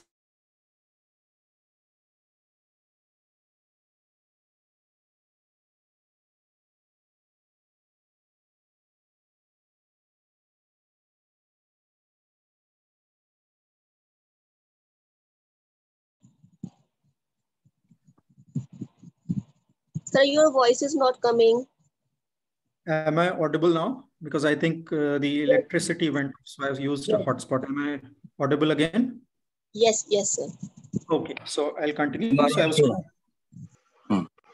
yeah, so I'm using a hotspot. I think electricity went off and I'm on power backup. So ketoconazole is another drug which leads to a dose-dependent reduction in testosterone levels and also leads to an increase in 17-hydroxyprogesterone levels. The gonadotropin levels, LH and FSH, also rise with the use of ketoconazole. The testosterone levels, when we test for it, may be normal when the ketoconazole is administered once daily because of short half-life, and gonadotropins may be a pointer to the axis being affected. And high-dose ketoconazole we know is known to cause gynecomastia. Coming to 5-alpha reductase inhibitors, finasteride and dutasteride, commonly used in urology practice. Finasteride is an inhibitor of type 2 5-alpha reductase activity, also used in dermatology practice for balding. 5 milligram daily dose increases prostatic testosterone level 7-fold, but does not alter the testosterone at all. So they are used frequently. Dutasteride is a dual 5-alpha reductase inhibitor. It leads to a reduction in serum dihydrotestosterone by 93% and increased serum testosterone by 19%. And the levels remained within normal range after 2 years. So not a big concern with the use of these drugs, commonly used. Sex steroids, especially the anabolic steroids, which are used commonly in gyms and people who undergo strength training, used to enhance muscle strength. They lead to suppression of the male hypothalamic pituitary gonadal axis. Important thing to note here is that symptoms typically appear during the withdrawal phase of anabolic steroid use. That is after completing a course of their use. And so later on, people will come, or when we elicit a past history of having used these drugs. Characterized by decreased libido, erectile dysfunction, and sometimes depression. The symptoms may persist after the withdrawal of the androgens, as I mentioned. The severity and duration and testosterone levels depend on the type and dose of steroids and the duration of use. We have various drugs like nandrolone and others being used. Spontaneous recovery takes time and may take more than 4 months or even longer in these individuals. Coming to progestins and GnRH analogs, chronic administration of high-dose progestins such as megestrol acetate or medroxyprogesterone acetate, or even estrogens like diethyl stilbestrol, which was used in the past, affect testicular function and lead to decreased gonadotropins. GnRH agonists are used predominantly for metastatic prostate cancer. In fact, they are used to decrease the testosterone levels, so induce castration or near castration testosterone levels. So in fact, it's a therapeutic form of reducing testosterone levels. Amiodarone, which was talked about in the thyroid class, it is lipophilic. It also accumulates in the testes 50 times higher than in the serum. It leads to a sterile epididymitis, gynecomastia, and elevated serum gonadotropins. So this is another side effect of amiodarone, which we should be aware of in our practice. Anti-epileptic drugs like phenytoin and carbamazepine, they lead to increased sex hormone binding globulin levels, lower free or available testosterone levels, and more so when patients are on multiple drugs. The LH levels may be increased due to the decreased negative feedback of the lowered free testosterone being there. A bit about substance abuse like cannabis, opioids, and others. They affect almost every part of the hypothalamic pituitary gonadal axis. Alcohol and opioids can lead to hyperprolactinemia. They also affect the metabolism of testosterone. They inhibit steroidogenesis at the level of pituitary and below, and also lead to oxidative stress and apoptosis. So alcohol, cigarette smoking, even caffeine, cannabis, cocaine, all are known to affect some or the other part of this axis. So if we look at these individually, we find that most of the substance abuse lead to decreased testosterone. It is only caffeine and cigarette smoking which leads to transient elevation of serum testosterone. Cannabis is sort of not known whether it sort of really affects the levels of testosterone. But overall, the effect of all these substance abuse, they affect sperm concentrations, they reduce sperm concentrations. So the overall effect is negative by various hypothesized pathophysiologic mechanisms, and I'll not go into detail for this. Cannabis may increase libido in short term. However, chronic use diminishes erectile dysfunction in men. There is decrease in sperm count and concentration with poor morphology, decreased motility and viability, and decreased fertilizing capacity.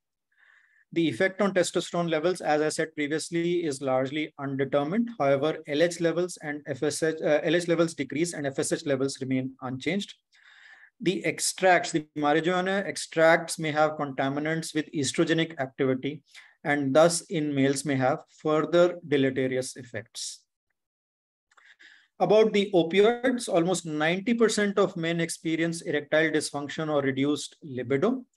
And due to the inhibitory action of morphine on GnRH secretion in the hypothalamus, you have a high incidence of subnormal total testosterone levels, and this action is dose dependent. So the higher the dose, the more the chances of lower testosterone levels being there. A bit about critical illness and burn injuries. There is profound and prolonged hypoandrogenemia because of both combined central and testicular causes. In acute phase, you have Leydig cell dysfunction with rise in gonadotropins, and prolonged suppression also affects the gonadotropins. So you have both decreased testo and decreased LH in the longer term. The decrease in serum testosterone has been inversely related to the degree of illness and the severity of major burns. So the extent determines the degree. Let's take a look at the approach, because when we see these individuals, they comprise a significant or a major chunk of individuals presenting with hypogonadism. So functional hypogonadism, either due to systemic illnesses or drug abuse, affects the hypothalamic pituitary gonadal axis. So the presentations may not be very striking in the form of absent secondary sexual characteristics. So we should be aware and especially look for or ask questions related to sexual desire, spontaneous erections or nocturnal penile tumescence, breast discomfort or gynecomastia, loss of or decrease of axillary pubic hair or reduced shaving. Patients may come with secondary infertility. There may be a history of height loss or low trauma fracture fracture, or on screening, somebody comes with a report of low bone mass. They may have reduced muscle bulk, or may have even symptoms suggestive of what is parallel in females as hot flushes. Also, sometimes they may complain of diminished physical or work performance with decreased energy and motivation, decreased aggressiveness, which was there previously, feeling depressed, poor concentration, memory, decreased sleep or sleep disturbances. Males having mild anemia with a systemic illness, especially that may be a pointer, or increasing body fat. So these are all subtle pointers in these male patients where we should have a high index of suspicion and where we need to evaluate these patients. Obviously, the evaluation is comprised of hormone testing. If required, pituitary imaging, bone densitometry is required once hypogonadism is confirmed, semen analysis, genetic testing, if we are thinking on those lines, but systemic disease evaluation also. So we do our testosterone levels. Just I'll end in a few slides, a couple of things. For testosterone levels, highest levels are during early morning hours. We know they are affected by these illnesses and drugs. So we need to test them in the morning. So the best time for testosterone is between 8 to 10 or maximum 11 a.m. After that, there is a circadian rhythm where they may be falsely low. Also, sometimes with the older assays, we needed a pooled sample of LH done 20-30 minutes apart, but with newer assays, single tests can be done.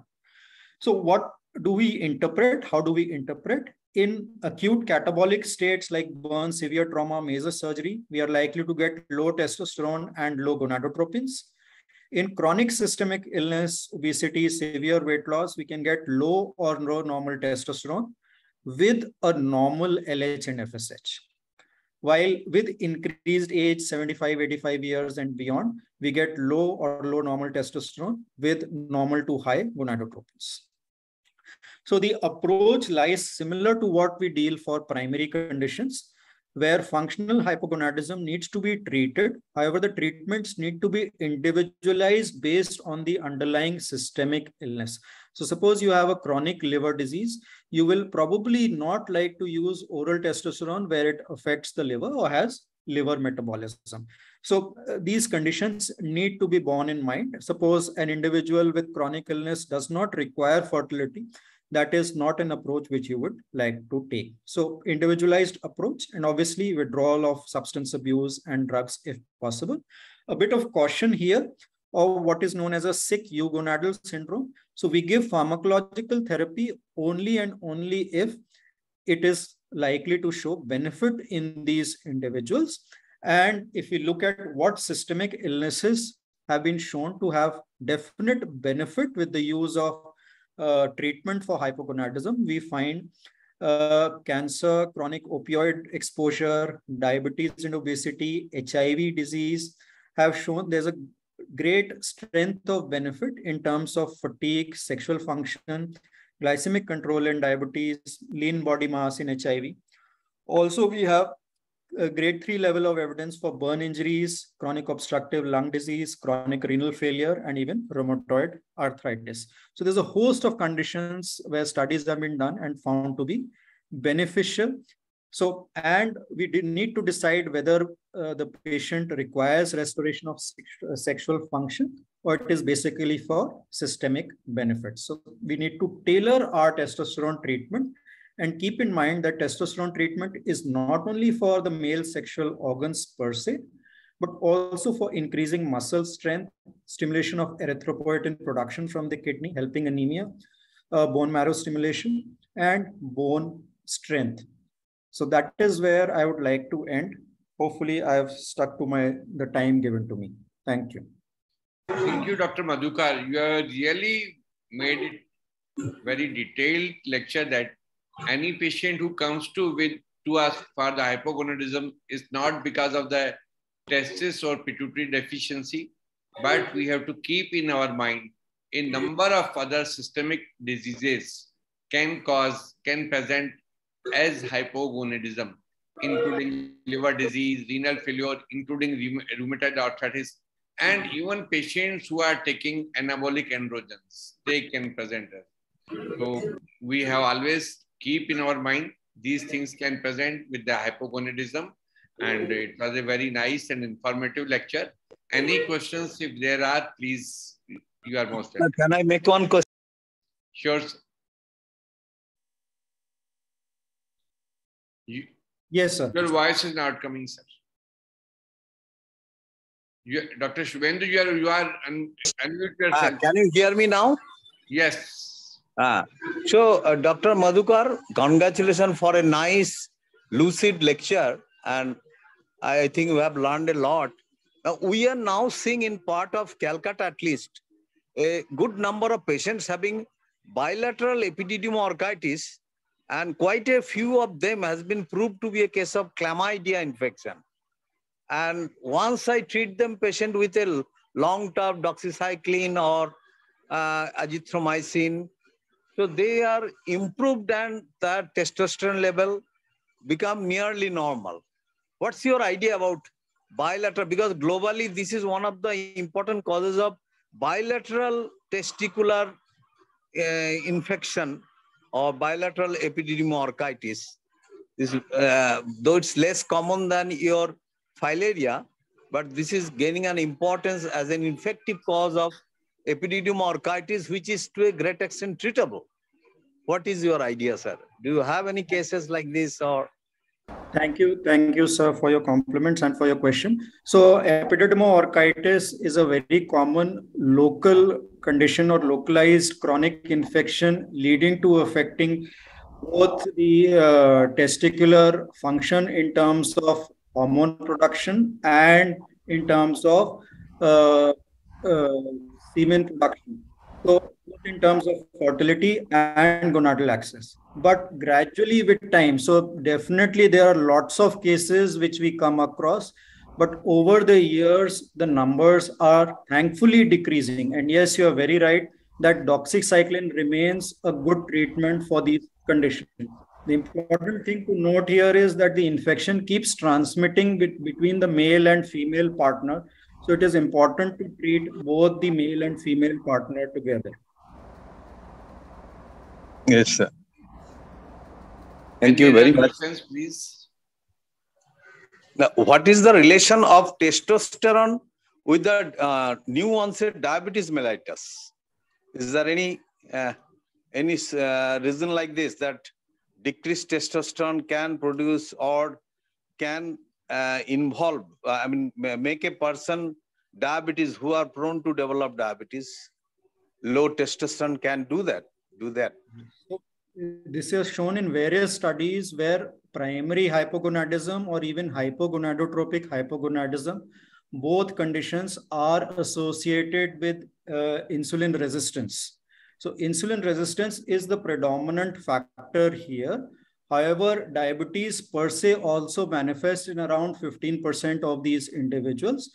Treatment with gonadal therapy, so with testosterone therapy or improving the hypogonadism leads to improvement in these insulin resistance and even sort of reduces the glycemia if it is present in a certain number of these individuals. So per se at onset with gonadal failure, we can have definitely increased insulin resistance and even in some individuals, mild hyperglycemia.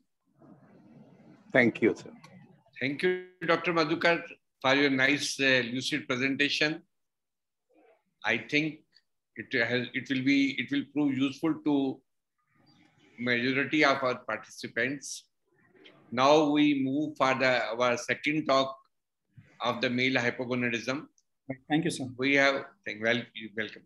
We have another very eminent endocrinologist from India, and he is Dr. Rakesh Sahay. He is President Endocrine Society of India, and he again will be giving a knowledge how many other factors, environmental factors and obesity and even exercise can cause hypogonadism.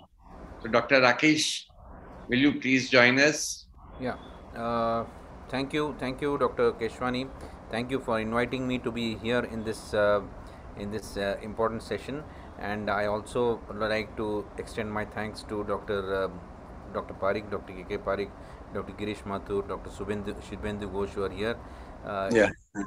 So I would also thank Dr. Madhukar Mittal for making my job very easy. He has actually given us a very good approach. So I won't be discussing about the approach because he has actually very nicely spoken about the approach, how you need to approach a patient with hypogonadism. Where do you look for these functional causes? He has shown us this broad category of functional causes where he has discussed about the systemic diseases and drugs. I'll be discussing about the physiological factors, like environmental. It's not exactly physiological, but environmental factors, obesity, and how exercise and all these factors are going to, dietary factors are going to affect the gonadal function. So let me share my slides.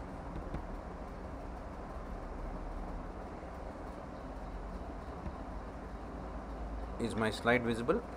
Yeah. So I'll be discussing mostly about how environmental factors are actually now influencing gonadal function. Exercise and obesity are the other major aspects that I'll quickly cover on and their effect on gonadal functions. So as Dr. Madhukar Mittal has highlighted very nicely in his previous presentation, we are saying that when we want to understand where the influence of a particular agent is coming, whether it is drugs, whether it is the systemic illness, we need to understand whether it is at the level of the testis, when you call it as a primary hypogonadism, where you would find that the testosterone levels will be low, but in that at the same time you would find an elevation in the LH and FSH levels. But if the LH and FSH levels are normal, that is inappropriately normal for the low testosterone, or they are low, then the effect is at the hypothalamic level. So when you are dealing with the primary gonadal disorders, then you have this very clear classification whether it is a primary, whether the problem is at the testicular level, whether it is at the level of the hypothalamus. But in all these situations that we are discussing today, all the functional hypogonadism, although most of them are affecting the HPG axis or affecting at the level of the hypothalamo-pituitary axis, but many of them have direct testicular effects also. So there is a mixed effect, and many of them have mixed effects, as he has very nicely shown in his presentation. He has shown about all the different ways in which systemic illnesses affect the gonadal function, and also the way the drugs affect, and many of them have effects at both the levels. So classically, as he has also shown in his presentation, that when SHBG levels go up with aging, and you can see that they mirror the free T4 levels, rather free testosterone levels, and you can see that there's a slow decline in the testosterone levels, although there is no rapid fall as happens in females, where you have a sudden decline in the estrogen levels as at menopause. You do not have a classical andropause, but if you look at the picture and you see that at 18 and compare it with a person at the age of 80, there's almost a 50% decline, 50 to 60% decline in the testosterone levels with age. And when you look at the diagnosis of hypogonadism also, again there is some controversy between what level should be used for diagnosing hypogonadism. As you can see, the Endocrine Society in 2010 proposed a cutoff level of around 300, while other associations like the European Association of Urology, the European Academy of Andrology have used levels of 350 as the cutoff for defining hypogonadism. And there was another expert opinion which used a cutoff of 400 of the total testosterone for defining hypogonadism. Now, coming to measurement of free testosterone, it may be helpful in some situations, but the issue is that the way the test is done in many of the labs is not appropriate, in the sense that doing it by LCMS method would be the gold standard for measurement of free testosterone. Then you would get a good assay, whereas because of these fallacies, you would prefer to use the free testosterone, total testosterone, rather than measurement of free testosterone should not be preferred in our in the current setup. Now, the consequences of hypogonadism have been very well discussed in the previous presentation, and it may not be with very florid manifestation, but it could be just manifestations in the form of depression, low energy levels, sleep disturbances, and decreased physical performance. So these could also be there, while there could be decreased libido, sexual dysfunctions, and in those who are trying to father a child, you may find that they may go for tests to look at their sperm counts, and you may find that there may be abnormalities in spermatogenesis, muscle mass decrease, and loss of bone mineral density. These are all subtle signs which can help us in detecting hypogonadism. Now, this table, again similar to the one which Dr. Madhukar Mittal was speaking about, you are seeing the effect of environment and lifestyle factors on causing hypogonadism. Where are they affecting? Whether it is affecting the testicular level, at the testicular level, where there is low testosterone concentration and high FSH and LH concentrations, or these are the situations where these are the conditions which are affecting the causing secondary hypogonadism, that is affecting the hypothalamo-pituitary axis and gonadal axis, and causing at the level of the hypothalamus or pituitary, and causing hypogonadism, while there is a combined effect in all these conditions. Like we are speaking about alcohol, we are speaking about smoking now, and radiation, aging, sickle cell disease, all of them can have a combined effect. Conditions like diabetes, predominantly you see the effect is is towards causing secondary hypogonadism. And then you have several drugs which act at the hypothalamic level, and then you have a host of other conditions which could have an effect on the testicular, at the testicular level. But there are a lot of conditions which have effect at both the levels, as has been illuminated earlier. So what I am going to discuss today is the environmental effects of the various environmental factors which have an effect on the gonadal function. Going through most of these which are shown in this picture, as you can see that it could be just stress, it could be disturbed circadian rhythm, it could be smoking, alcohol intake, it could be illicit drugs, it could be pesticides which are present in the environment, which could be coming in through inhalation, through skin contact, or through various other sources, even through the food, or through the vegetables and fruits that we are eating. It could be through the air pollution, it could be radiation coming from sources like, Dr. Mittal discussed about radiation from X-rays and other therapeutic radiation. He spoke about radioactive iodine therapy. But leaving that aside, even just radiation coming from in the environment, that is coming from cell phones or from microwaves at home, this could have an effect on the gonadal function. And then other improper eating habits and nutritional insufficiencies, all those are also going to be. So starting with the dietary factors which can influence gonadal function, we all know that a balanced nutrition is very imperative for reproductive health.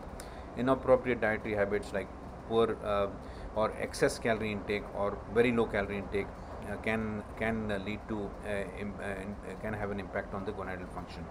And as you can see, a negative energy balance is often associated with hypogonadism, prolonged undernutrition, decreased food intake, and similarly when you have excess food intake with obesity, which I am going to discuss a little more in detail, that is also going to have an effect. Now coming to pesticides, we have a lot of pesticide use and a lot of effects because of pesticides. And the organophosphorus pesticides which have an effect on causing on the spermatogenesis. They reduce the sperm counts, cause morphological abnormalities in sperm function, and they also decrease the testosterone levels as well as the FSH and LH levels, were seen to be low in rats when they given at high doses, showing that they had effect both at the testicular level and at the hypothalamic level. And so we see that they have a significant effect even and when pregnant women were exposed to pesticides. It found that their male children who were conceived developed cryptorchidism, low penile length, testosterone deficiency, and hypogonadism later in life.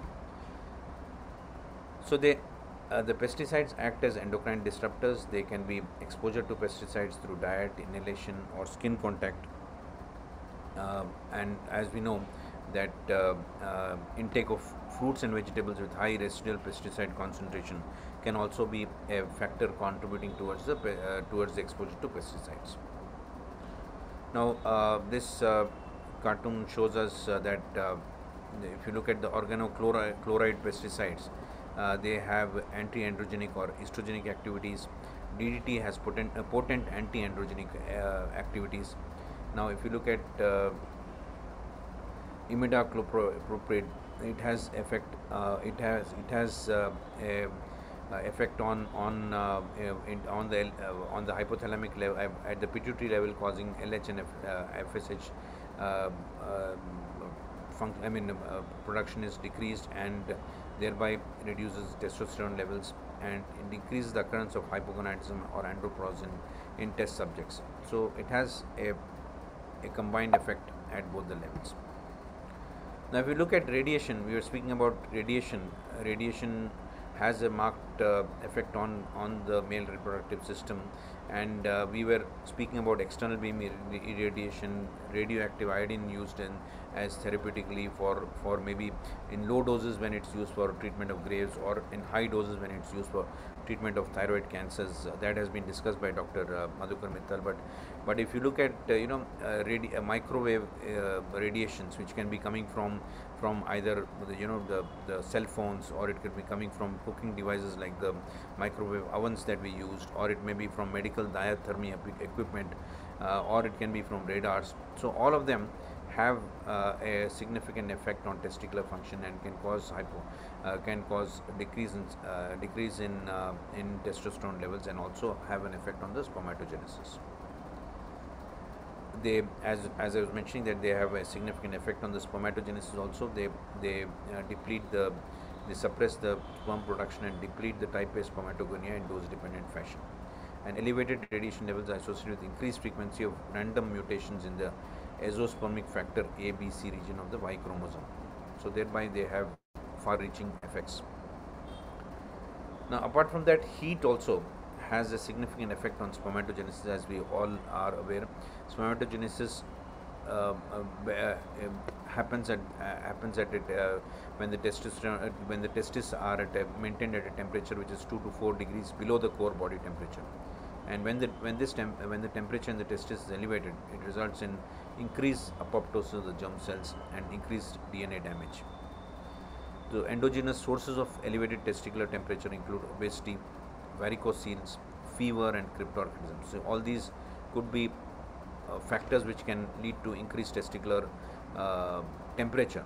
And the external sources, the environmental factors which can cause increase in temperature of the testis are, indulging in frequent saunas or hot tubs, and prolonged usage of laptops, particularly when they're kept on the lap and used.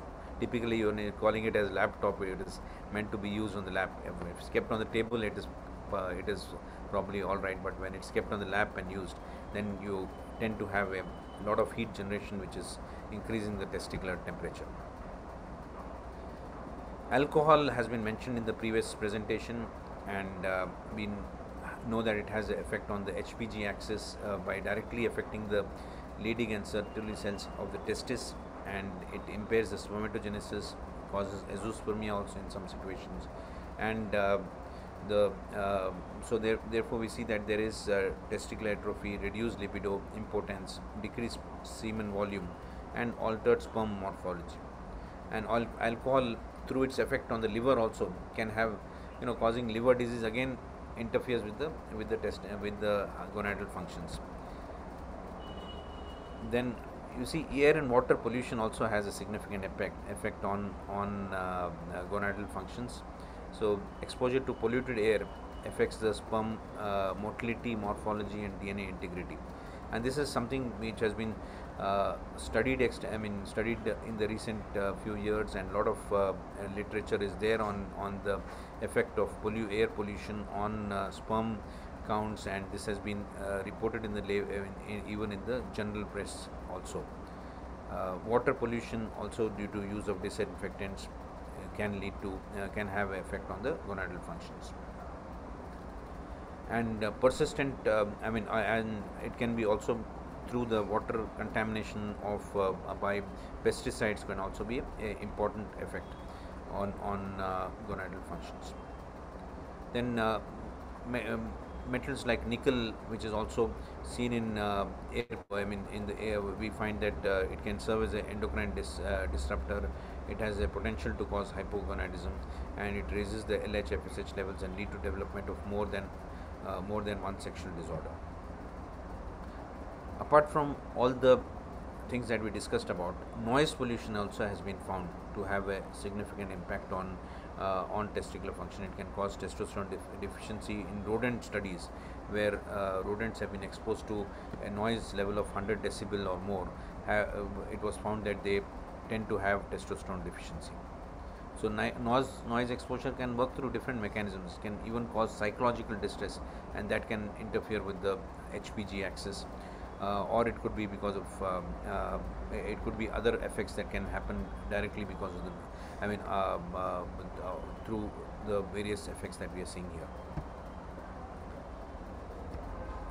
Now the other factors like tobacco consumption, which is becoming quite popular, in the sense that I would say that a lot of non-smoking tobacco use is also increasing. That is increasing, while smoking levels have not increased in the recent past, or maybe come down a little bit, but non-smoke tobacco, in the sense the use of chewable tobacco and various other forms of tobacco has increased in the recent few years, and that has a significant effect on the gonadal function. Particularly, it has an effect on spermatogenesis, decreases the sperm concentrations, decreases motility, and also affects the morphology of the sperms. And smoking more than 20 cigarettes per day has been shown to decrease the ejaculate volume in men. Smokers have lower amounts of spermatozoa as compared to men who have never smoked. And smokeless tobacco, as mentioning, has also a significant effect on spermatogenesis in a dose-dependent fashion. So when you look at smoking itself, it can have, apart from the tobacco itself, it can be the cadmium and lead levels in the smoke, the relative hypoxia within the testis, the polycyclic aromatic hydrocarbons can lead to mutagenesis, apoptosis, and DNA fragmentation. So it can have far-reaching genetic and epigenetic effects also.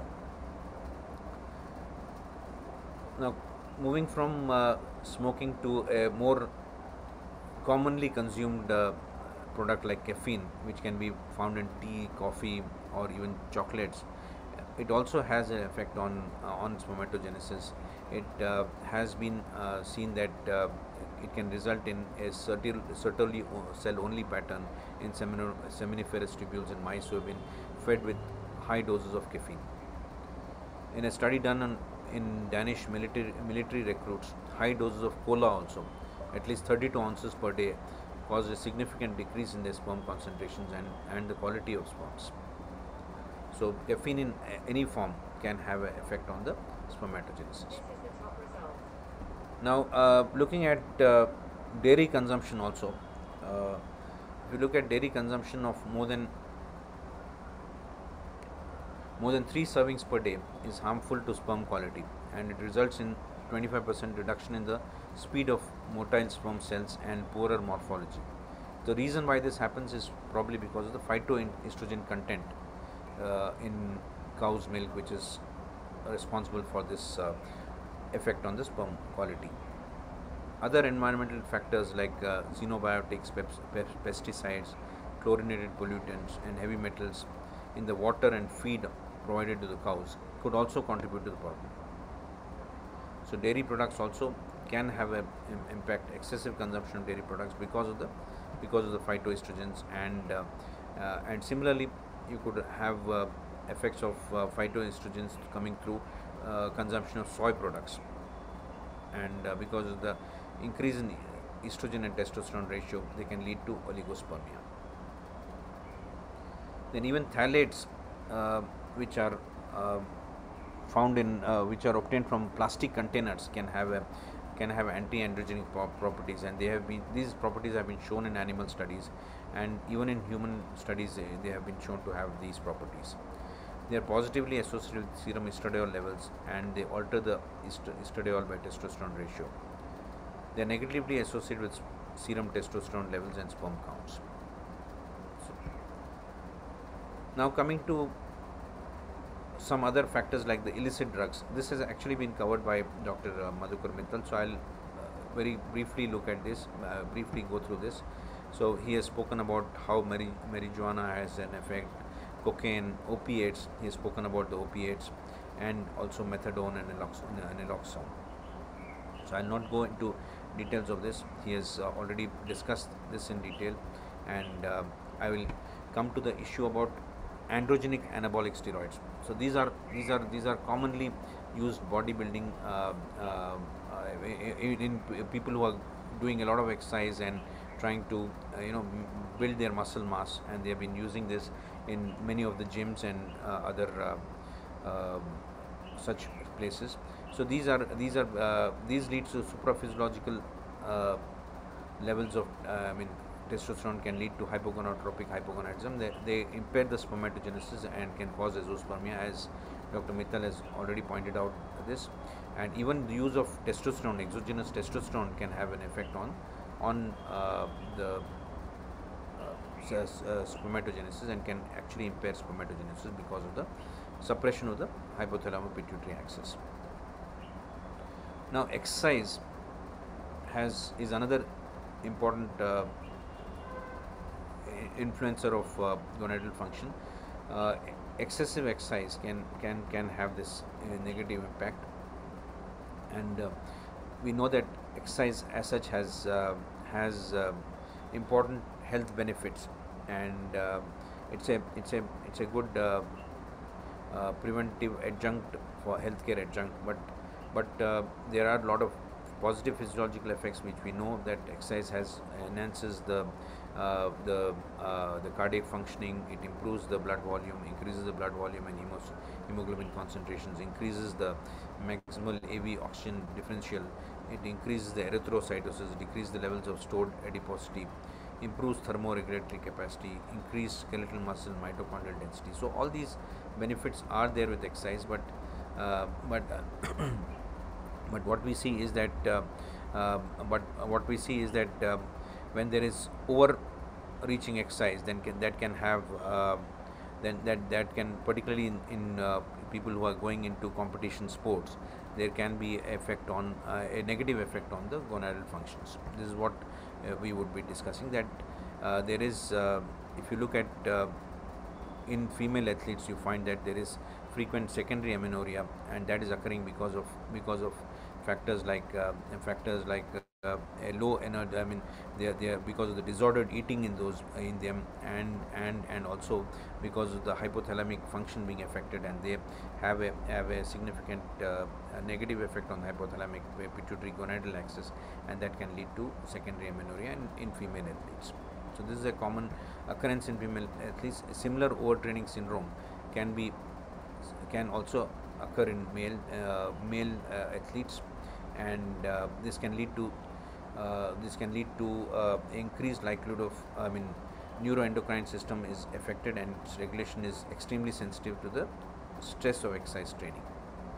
So we have the typical exercise hypogonadal male, where there is chronic exposure to endurance exercise training, which leads to development of alterations in the reproductive hormone profile, which happens very clearly in women. It is seen as secondary amenorrhea, but in men also it exhibits as clinically normal concentrations of testosterone, but the concentrations are in the extremely low normal range. So they may not go below 300 or below 250, but they are in the very low normal range. There is increased risk of abnormal spermatogenesis, infertility problems, and compromise in bone mineral density. So while exercise within the physiological limits is good for improving the bone density, but overtraining can actually can lead to these problems. So what we see is that long distance runners who have been involved in exercise training for many months, for more than 1 year, up to 25 years, in them it has seen that the testosterone levels have been only 40 to 75% of the levels found in age matched sedentary control. So they have been in the lower normal range, not very low, but in the lower normal range. And these are often complicated by the fact that Dr. Mittal has shown us how the circadian rhythm is important, and we need to see that we take the sample early in the morning and rather than taking a random sample. So some of these studies have had random samples taken at only one sample, but in studies where multiple samples have also been taken, there also it has been shown that in these extremely these individuals who are engaged in extreme exercises, there is a reduction in the values of testosterone level. So the hormonal abnormalities noted in exercise hypogonadal men are reduction in testosterone levels, lack of significant elevation in the basal LH in correspondence with the substantially reduced testosterone levels, indicating that there is a effect at the hypothalamic level. LH secretory pulsatility discrepancies have been noted, and significant reduction in prolactin concentrations have also been noted in these males who have been indulging in extreme exercises, particularly in the competitive sports. So as we said that there could be acute transient phenomena, or there could be a chronic phenomena of adaptation, and that leads to a lower testosterone levels because of the reduced activity of the HPG axis, that is the hypothalamo-pituitary gonadal axis.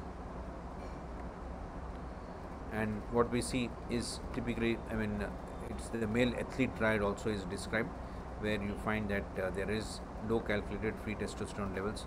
The prevalence of this could be up to about 80% of athletes could be showing a low free testosterone levels, but when you look at the total testosterone levels less than 300, the prevalence is about 30% of these men who are indulging in who are involved in extreme exercises. So this can lead to significant effect on spermatogenesis, such as reduction in sperm density, decreased motility, increased abnormal morphology, and decreased penetration rates of the sperms. And they could also have low sex drive and low bone mineral density. So these are the implications of the exercise-induced hypogonadism that can happen with in these exercise hypogonadal men. Moving from there to obesity. Quickly a little about obesity. Obesity is characterized by, as we know, accumulation of excess body fat, which has detrimental health outcomes, which we all know. Sir, your voice is not clear. Yeah, my voice is not clear. Okay, I'll be a little louder. Yeah, thank you, sir. As we know, obesity is associated with a variety of problems, health problems, be it the occurrence of metabolic disorders like type 2 diabetes, hypertension, coronary artery disease, cardiovascular disease, and a host of cancers are caused because of obesity. But it also has an effect on the sleep, and it has an effect on pituitary hormones, particularly LH, FSH secretion are influenced by obesity. The satiety hormones like leptin, GLP-1 are affected by are influenced by obesity, and it can also have a significant effect on sexual function and contribute to infertility. So we know that metabolic syndrome is characterized by the conglomeration of all these abnormalities, and I'm not going to go into details of that, but what I would like to say is that syndrome has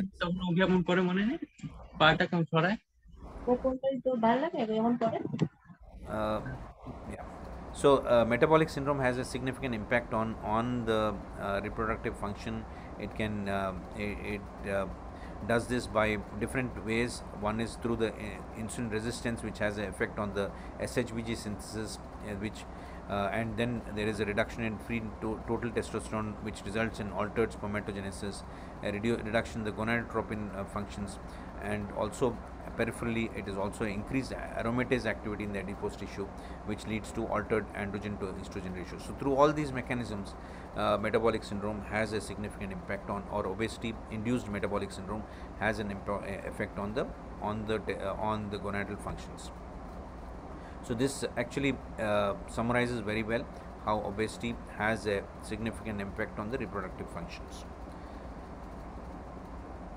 So there it can lead to insulin resistance, which again has an effect on the SHBG levels and thereby affects the testosterone levels, and it can also have an effect on the aromatase activity, increases the aromatase activity, and thereby increases the conversion of testosterone to estradiol.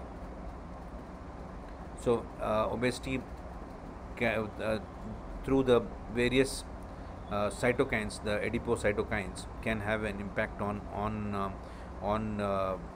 the reproductive functions. It can have an impact on by increasing the erectile dysfunction, increasing the scrotal temperature, about which we have just spoken about. It can increase the sleep apnea.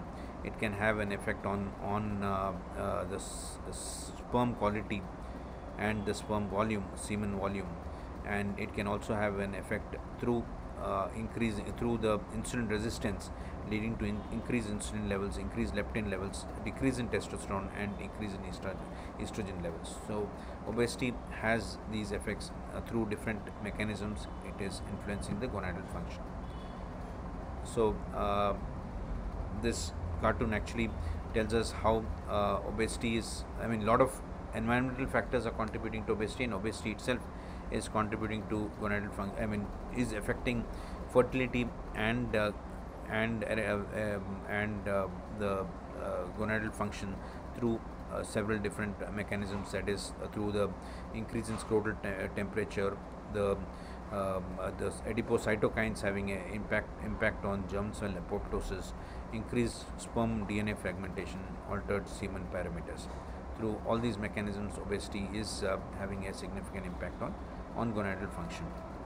So I'll skip through a couple of these slides because these have been clearly described in the picture that I've in the cartoon that I've shown, how through various adipocytokines, whether it is looking at the insulin level, increased insulin resistance, there's effect on SHBG levels, the effect on leptin levels, which have a significant effect on the other hormonal milieu, and then the effect on resistin, which is again another important obesity related adipocytokine, which has been extensively studied in the last few years, and through ghrelin, which also has an impact on steroidogenesis and the testosterone levels. Through all these mechanisms, obesity influences the HPGA axis and also affects the spermatogenesis, and it has a significant impact on sperm quality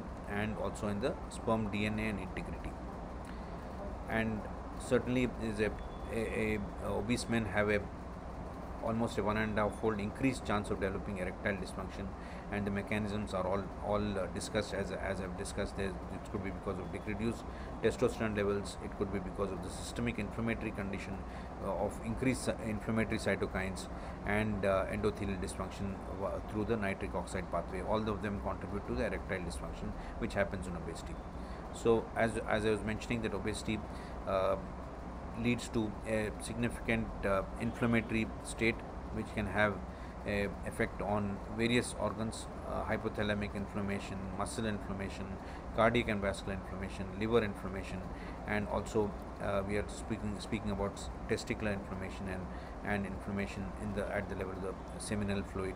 All these having far-reaching effects. So with that, I will conclude because the approach has been very clearly discussed in the previous presentation, where Dr. Madhukar has very clearly highlighted that when you're dealing with any of these symptoms, you need to assess the assess for gonadal, for hypogonadism. Look at the testosterone levels, know when to do it, and also when you interpret the levels, you need to look at all these environmental influences which can have an effect, and also look at the drugs or systemic disorders which could be influencing the testosterone levels and treat appropriately. And he has very clearly highlighted in all the conditions that I have mentioned here, they do not require treatment with testosterone therapy, but it requires alteration in the physiological, in the environmental factors, trying to bring about alteration in that, and thereby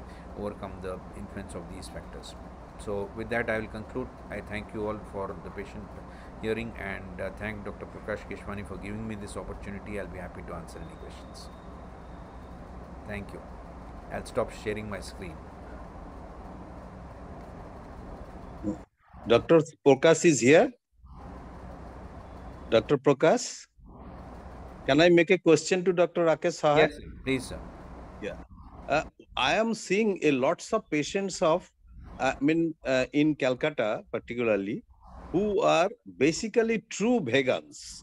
They do not eat anything which is known as non-veg. Non-veg, okay. So they do not take any non-veg food probably their lifetime. And a large percentage of patients, when we do the blood test for B12 level, they are very low.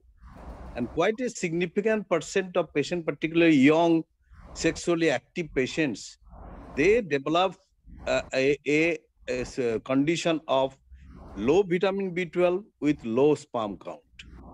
And I am seeing that after giving B12, this sperm count, both in their quality and quantity, are increasing once I start this B12 injectable form. What is your idea and about this type of condition? Do you think that it's you see also this way, your opinion about these conditions? Yeah, B12, agiospermia, testicular size, sperm count, quality and quantity. Yeah. Yeah, it could be not only the B12 but also the other environmental factors which are coming into play that could also be contributing. But B12 also is important. B12 is, as we know, is very important in rapidly multiplying cells. So if you're looking at the sperm quality, sperm count, that is influenced by the low B12 levels, and supplementation with B12, as you said, has been shown to have a significant benefit. Thank you, Dr. Rakesh. Your lecture was really eye-opening. When a patient comes to us with the history suggestive of hypogonadism or ED, we directly prescribe for LH and testosterone. We do not take so much money history that which kind of exercise he is doing, what kind of other pollutions, noise pollutions he has been exposed to, and so many other things we have to think before finding out a cause for hypogonadism. And it was a really nice lecture, very informative lecture, eye-opening lecture. And you and both, Dr. Madhukar Mittal, both have done a very good job for making us wiser that we do not have to jump for the LH and testosterone replacement, but we have to think of so many other causes of hypogonadism. Thank you, Dr. Rakesh. Thank you, Dr. Mittal, for your nice presentation. Very informative lectures. Any other questions? So yeah, just come again. Yeah. So again, for the next sessions, after 2 weeks, we will meet at 2 p.m. on the 17th of July. And Dr. S.K. Singh from Institute of Medical Sciences, BHU, and Dr. Sujoy Ghosh from the Kolkata will be giving lecture on the male hypogonadism. And till then, we can now wind up. And thank you again, Dr. Mittal, Dr. Rakesh Sahay, for your... Thank you, sir, for inviting us to this program. Thank you very much. Thank you, sir. Thank you. Welcome. Dr. Prakash, can I make an request to you? Yes. Do you have the recorded lectures of the program?